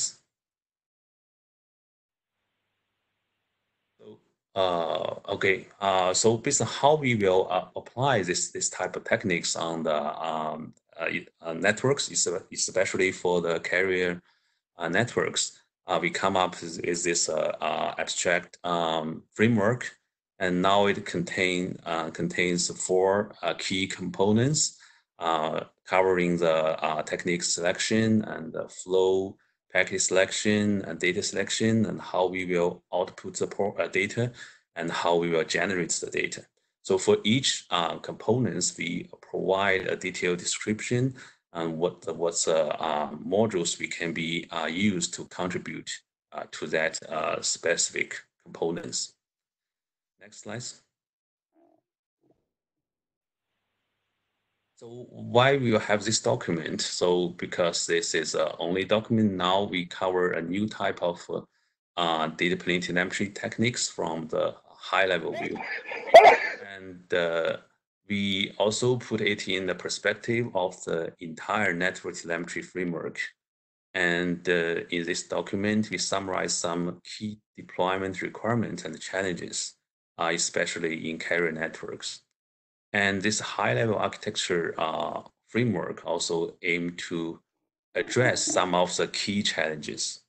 And it helped to identify gaps and give the directions for related standard development. But in this document, we will not cover any standardization of underlying techniques and interfaces that will be covered by the individual drafts. Next slide. So to summarize, the main contribution of this draft is we first summarize and clarify a new type of techniques and provide the challenges and requirements for deployment. We give a high-level framework and the application example. And finally, we give the standard status and gap analysis. So we'd like to ask all our reviewers to give another round of review of this document and provide us feedback to see if your questions has been answered, or if you have any other concerns or suggestions to keep improving this document. And based on the feedback, we'd like to ask for the working group adoption for this. Thank you very much. Frank, I see you in the queue. Frank Brockmers. So yeah, thanks for the update, and I appreciate the effort to actually try to reflect some of the comments that we gave you. Unfortunately, I think I have to say that I'm not sure whether we're moving forward or we're rather moving backwards on the document, because I think still a lot of the issues that we identified are still there, right? So you still have a lot of terms that you define, and these terms are unclear of what to do with them. So I think you went from IFID head nodes to now head nodes, and you went from IFID end nodes to end nodes, but those are still undefined. You had IFID nodes, now they're called capable nodes. We still don't know what a capable node is, right? And you still have Huawei marketing language in there, like IFID even as the name. You have things like smart flow telemetry or smart data export. You even had that on the earlier slide. I think it was slide 3. So I think many of the comments that we gave are not even reflected so far. So not sure whether we're actually making progress on the document. Yeah, I would see some of the terms like the head node and end node, I said, is easily understand because I said just use describes what's in the scope of this FIT-based network, and so I can add some more descriptions on that, but I don't think it will make it more clearer because I think it's basically easy to understand.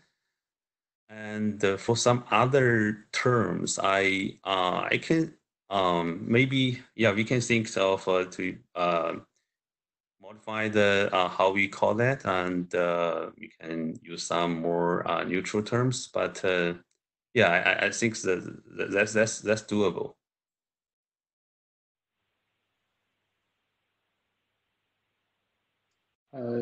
Junbin Lee. Okay, I have a question for the Frank. Why do you think IFIT belong to Huawei? Because from our point of view, because this is the inflow, this is the monitoring, I think we need a framework name. But we, at the beginning, we do not have this the appropriate name, so that we use the IFIT.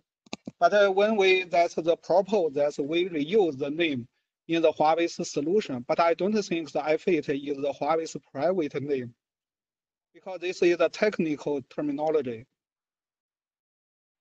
And just call it something else, right? Give it a new name. So that resolves the overall confusion, right? So either call it Huawei's IFIT and make it. I think this is just have it a different name. I think that's the problem that you have throughout the document. You're starting to redefine a load of terminology that is already defined in other places. And I can give you more examples on that, but I think let's take that off to the list. I think that's much easier. No, Frank, yeah, I'd like to clarify. There's no. We try to highlight a new type of techniques. There's no terms for this. That's why we come up with this term.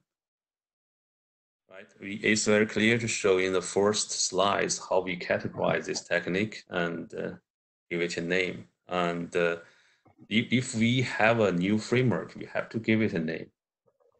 So that's neutral. Well, I would disagree, right? IFIT supports two basic on-path telemetry modes. Passport mode, which is direct reference to IOAM tracing, and another mode that is called postcard mode, which is reference to a now deferred and no longer evolved document in IPPM, which is the same functionality as IOM direct export. So I think, why do we need to go and even redefine a new name for what you call on-path telemetry? We have a name for that. It's in situ OAM. I think it's well established. So I'm not understanding why we need to go and define a raft of new technology, terminology that confuses everybody without adding any value. So think of that. I don't think there's a confusion. If you look at the slides, there's some IOM techniques covered by these two type of subtypes, but there are also other type of techniques. It's all on the data plane of the telemetry, and there's no name to cover that. And besides, that's the on-path telemetry is the name of the technique itself, but IFIT is the name of the framework. It's a different thing. I would agree that taking this to the list, we're not going to solve this here. And we do need to move on. And I agree that taking this conversation to the list is probably the best thing. There's clearly some issues to sort out in all of this. Tianren, anything quickly?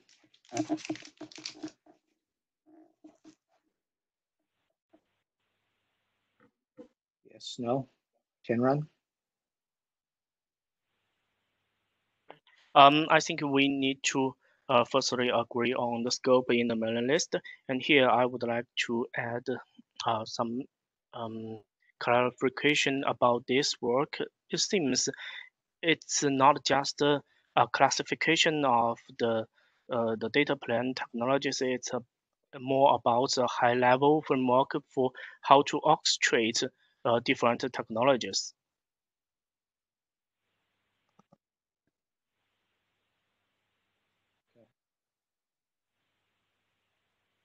Again, let's take the conversation there. We're not going to solve this on these points on this call. Benoit, I notice you're here. You asked me if I could present, but you're here. Do you want to present this?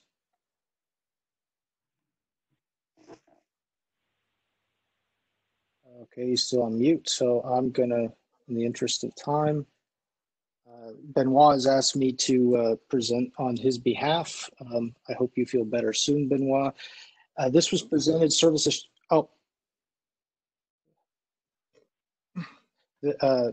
assurance for intent-based networking was presented at IETF 106. This is an update. Just as a summary, the purpose of this work is to be able to say that given a service, let's say a VPN service, confirm that, okay, it may be configured, but is it operating correctly? And when it's not operating correctly, can we identify where in the service hierarchy and the whole end-to-end service that problem is happening? The idea here being is, it says closed loop automation on the slide. The point is, it's a way of saying, if I'm going to be monitoring something and I need to make quick corrective changes to the network based on what I'm monitoring, can I do that? Can I have enough atomic insight into what's happening with the service to be able to make those changes? The goal of this work is to provide that, to provide a way of decomposing a complex service into these smaller parts so that we can measure their health. And we can say this part of the service, or what we call a subservice, is working correctly or not, and then we can float that or surface that up so that we're able to make decisions based on that. Look at the overall health of the service, decide if it's degraded or not, and then drill in to figure out where the root cause might be. Ultimately, this is a complement to end-to-end synthetic testing, like being able to do probes over top of a service to ensure that it is functioning correctly. This complements that to be able to, again, figure out where in that service graph there might be a problem. So here's a graphical depiction of that. You might have a tunnel, the thing that you sell, the thing that you care about. And that gets decomposed, or there's instances of that. So you might have n number of customers doing it with that generic quote unquote tunnel service. There's multiple instances, and within each of those instances, there are multiple sub-services that independently need to be monitored and also need to, they have relations with themselves. So we need to understand how the sub-services relate to each other, so that we can understand from a cascade standpoint where something is failing and what impact that could have to other parts of the service as a whole, or other parts of either the service instance or the service as a whole.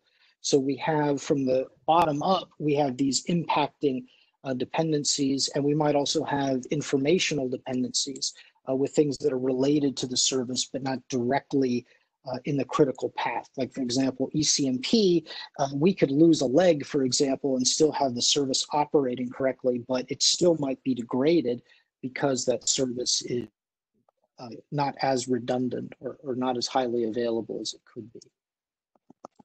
So what we want to know when a service degrades, what is the root cause, what is that subservice that is having the problem, and what is, if that one subservice could be shared across multiple instances, so what is the overall impact to the network or to the services that we're offering as a whole. The definition here, and this is Benoit has running and working code, working with some operators as well on this. The architecture defined is both flexible and limited in scope. So what this work defines is Yang interfaces between some of these components, how the internals of these components are architected, deployed. Those are implementation. Those are explicitly left out of scope, but the scope is how do we convey the service kind of definition, how we break down the subservices.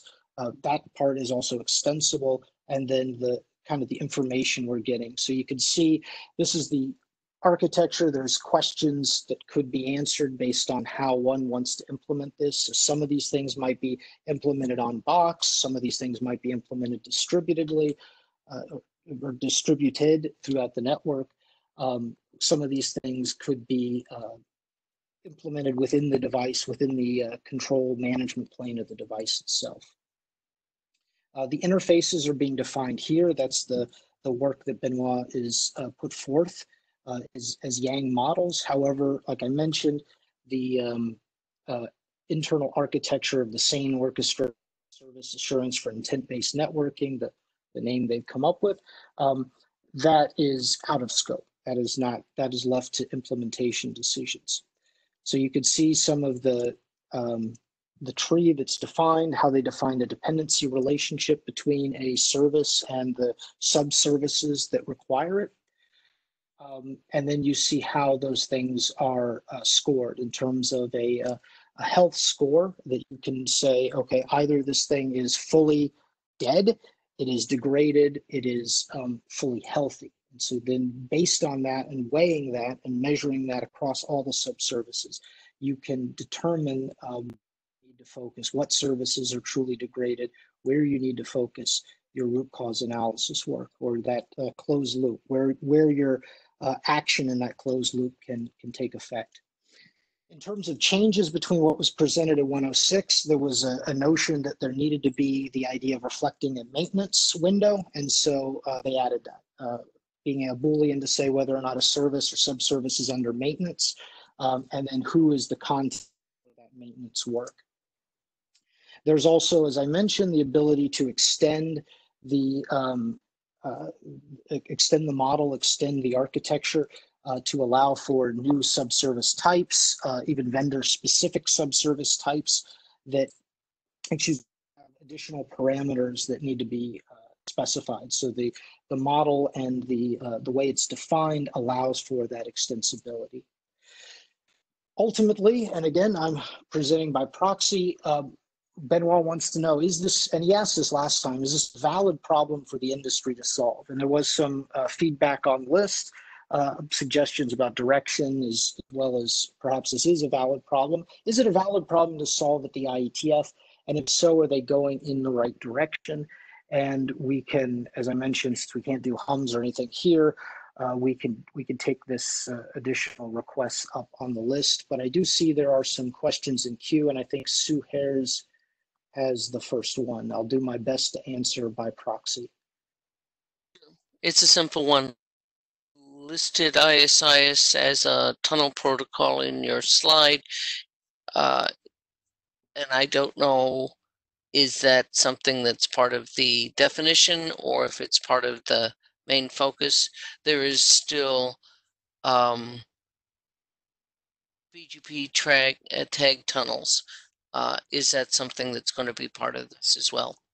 So this is an example of a service, and in this particular instance, the routing protocol, for example, is ISIS.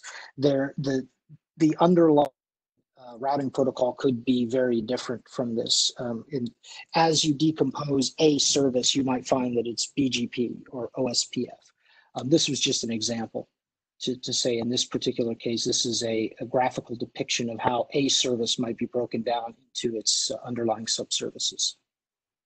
So in this graphical example, you gave ISIS as an example, you could give BGP as an example.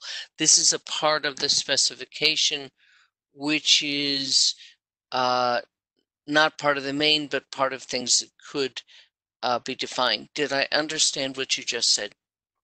Correct. It is not part of the It is not part of the specification in and of itself. These are types of subservices that are fairly generic.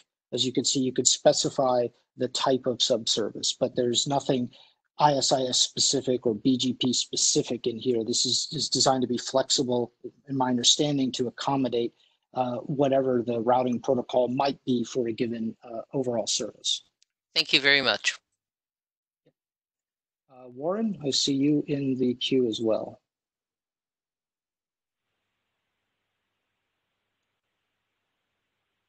Warren Kumari.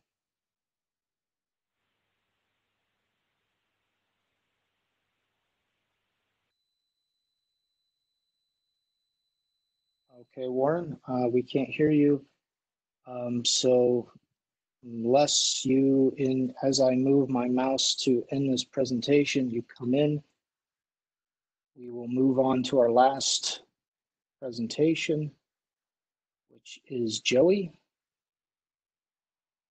Sorry, Warren. Joey Boyd. Are you able to speak? Okay, let's continue. Joey, can you hear us? Yes, can you hear me? We can. Okay, so this presentation is regarding some new Yang data models for IPFix, PSAMP, and bulk data export. As mentioned, this is started as an AD sponsored draft, and we'll go through some of the summary of where we are and see where we might want to go. So next slide, please. A little intro. In the broadband access market, we have requirements for using IPFix for transporting bulk data. Bulk data collection, in this sense, is an automated collection of data from a device. It's packaged together and delivered to an IPFix collector. It goes beyond packet sampling. For example, it can include statistics for interfaces, sub-interfaces, commonly performance monitoring, things like that. There's also requirements for using IPFix in broadband forum for transporting bulk data.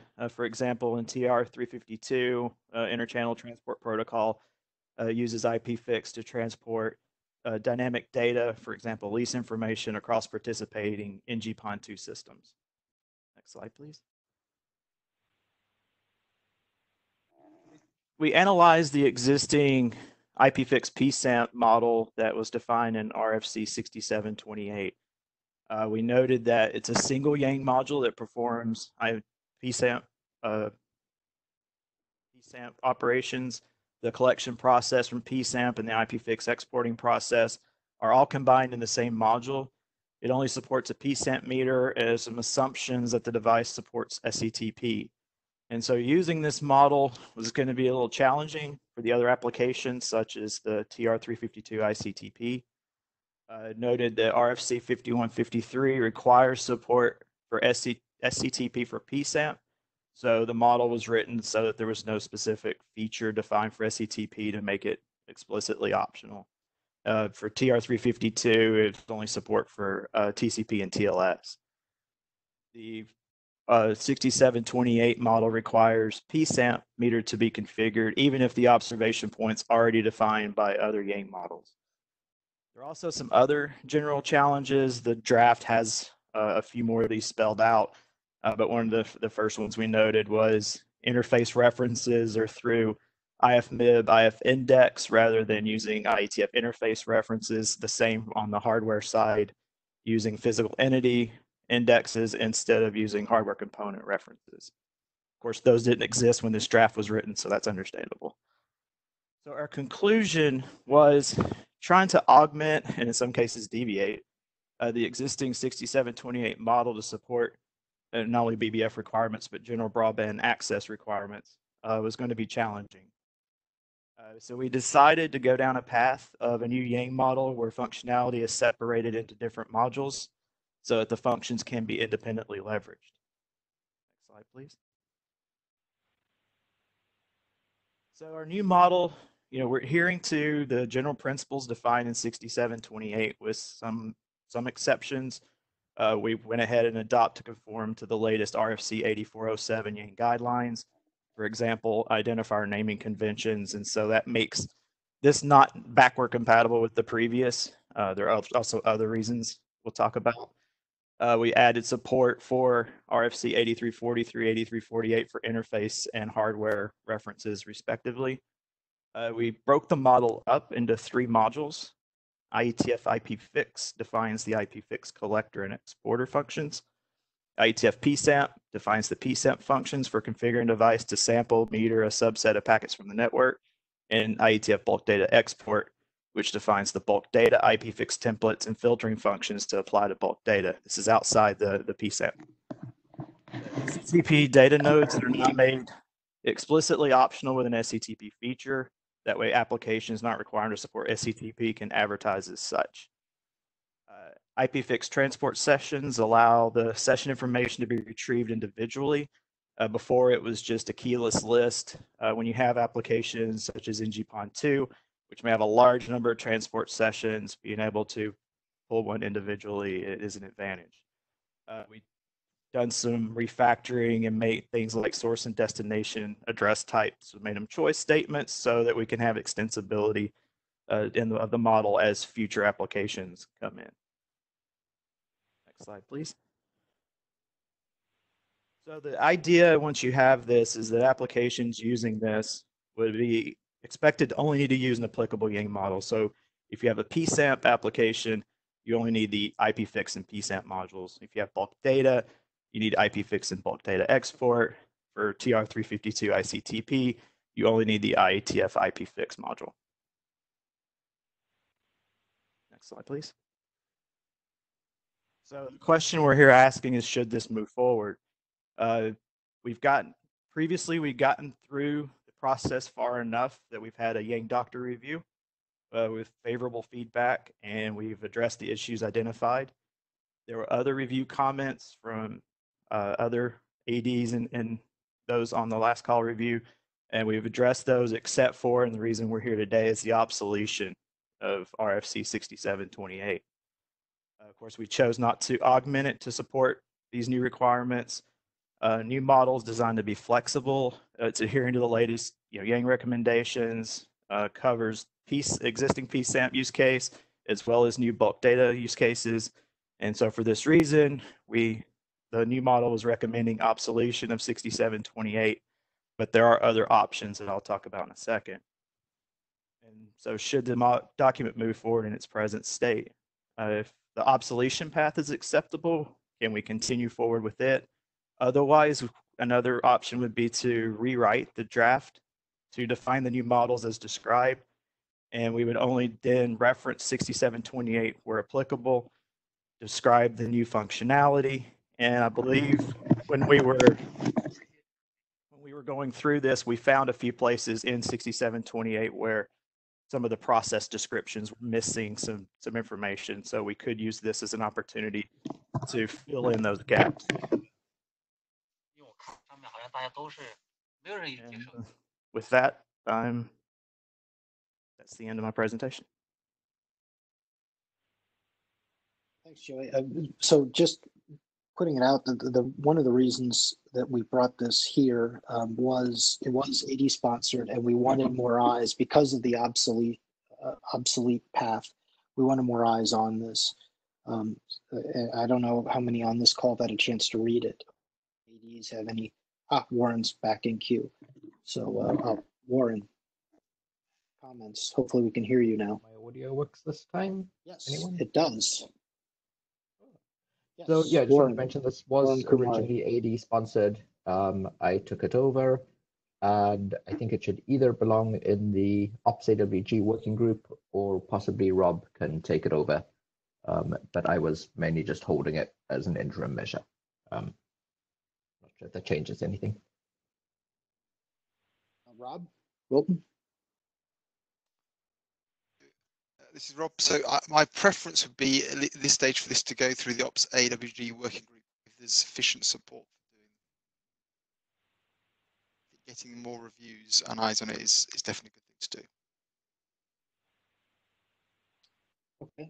I agree. I mean, that Warren, back to you.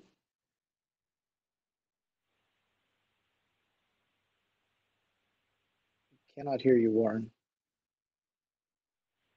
Do what you did last time. Yes, now. Weird. Just saying that if it does go through OPSAWG, possibly we can expedite it. But obsoleting a document seems like it should be a working group action if possible. The document, from my reading, seems not crazy. And so if it does go through OPSAWG, it should be relatively quickly, I think. But that's just from an initial read. Yeah, I would agree that I think it should go through OPSAWG, and we'll submit it out there to the working group to see if there's interest in adopting and then moving this forward. And like Joey presented, it's got a lot of reviews already. A lot of comments have been addressed, and the authors feel that it's in good shape. So we'll put that out there for the working group. Other comments or questions on the? Oh. Is this an AD sponsored document, or it's going to be adopted by OPSAWG? Currently, it's AD sponsored. It was AD sponsored by Ignis. It went through some directorate reviews, and there was a comment that it probably needs more eyes on from people who are from PSAMP, former PSAMP, that could give more of a technical once over on this. And then there was the question of this obsolescence, which, as Warren pointed out, is probably something that shouldn't just be AD sponsored, but should go through some working group due diligence. So right now it sits with Warren. So it's still AD sponsor. So it's still with Warren right now, is what Warren said, but Rob is going to be the new person, and we can put it up to see if the working group wants it or if it's going to continue on the AD route. I think that's the comments that's happened here.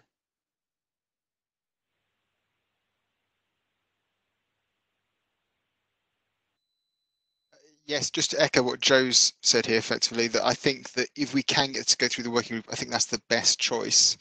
I do think that this work is sensible, and I don't sort of have any fundamental issue with obsoleting 6728. I'm not that familiar with it, but I do see that we want to get Yang models right, and it's okay over time if they've not been quite right, certainly the early ones, to actually update them, fix them. So I think that's all fine. If we can get this through the working group, get extra eyes on it, that would be great. If that's not an option or that doesn't work, then I could potentially look at AD sponsoring it. But if we can get this through the working group, that's definitely my preferred choice. And I don't see any reason why that has to necessarily be a long process. I think we could potentially move fairly quickly. So I'm not saying this needs to go back to scratch, but just that getting it through the working group will be a better path.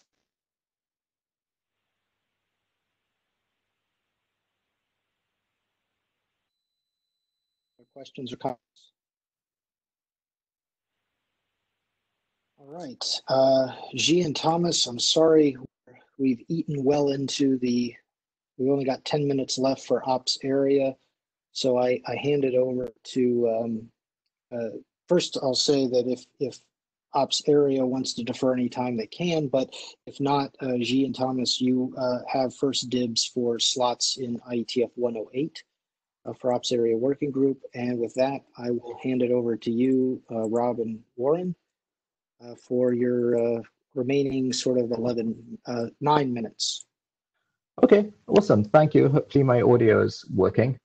So first off, thanks everyone and welcome to the ops area part of the joint OPSAWG and ops area. I'd like to first start off by thanking Ignis for his service and also say I'm really excited to have Rob Wilton serving as our new ops and management AD. I'm sure everyone will make him feel welcome. And Rob, for those who don't already know you, I guess could you take a minute or two and introduce yourself and tell us a little bit about yourself? Sure. So for those that don't know me, I've not been participating at IETF for that long, so it might be possible that some of you don't. I've spent over 20 years working for Cisco, more recently directly and before that indirectly as a software engineer in their service provider business unit. So my background is on the service provider OS across multiple platforms and things. Predominantly in my early years was on layer 2 technologies, VLANs and Ethernet. But given the amount of time I've been working for Cisco and the service provider, I have quite a wide background knowledge across service provider OS and the software stack there. More recently, I've been focused on manageability issues in Yang, particularly in IETF, and general system issues as well. In terms of the IETF stuff, I've been contributing for about the last 5 years or so, focusing predominantly on Yang and the related protocols. The NMDA architecture was one of the things I was heavily involved in. Then more recently, the Yang versioning work. In terms of where I see me as a management AD going and the stuff that I seem most interested in is I'd like to try and see IETF finish the device level Yang modules. I think that would be good. I have particular interest in the sort of service and network Yang models and how those map down to the device level Yang models. I also have an interest in understanding what the relationship between, say, the service level Yang models or service level models being produced by like MEF and how they map onto device models and network-wide models. I also have an interest in the lifecycle monitoring and automation again. So all this stuff to do with actually monitoring how these networks are running and be able to find issues and fix them. Again, I have a keen interest in that area. So that sort of summarizes my background fairly simply, and the stuff that I have at the moment particularly interested in the next year or so. Awesome. Well, thank you.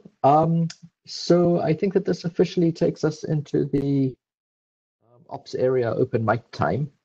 And if we don't have any, we might be able to give a few minutes back to OPSAWG. I'm not sure if they can fit another presentation in or not really in the last 5 minutes.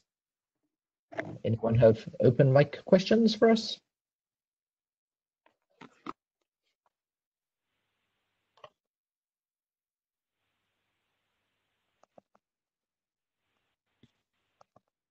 Doesn't look like it. So Of course, people can always email ops-ads@ietf.org if you want to reach us.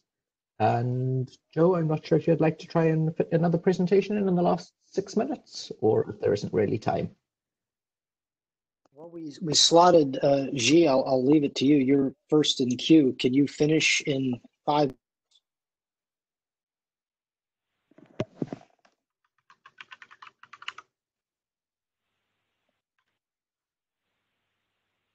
Ji Yang, can you hear us? He's muted now. Maybe it's best we adjourn here, and G, you can be first. Like I said, you'll have first dibs at a Kraken 108, followed by Tom Graff, who also submitted after the line had been cut. So I think, Warren, if you want to close us, we can Awesome. we can catch back up hopefully in Madrid. Awesome. Thank you very much, everyone. Thank you for showing up, and I know the times were difficult for some sort of people. Thank you for staying up late or getting up early.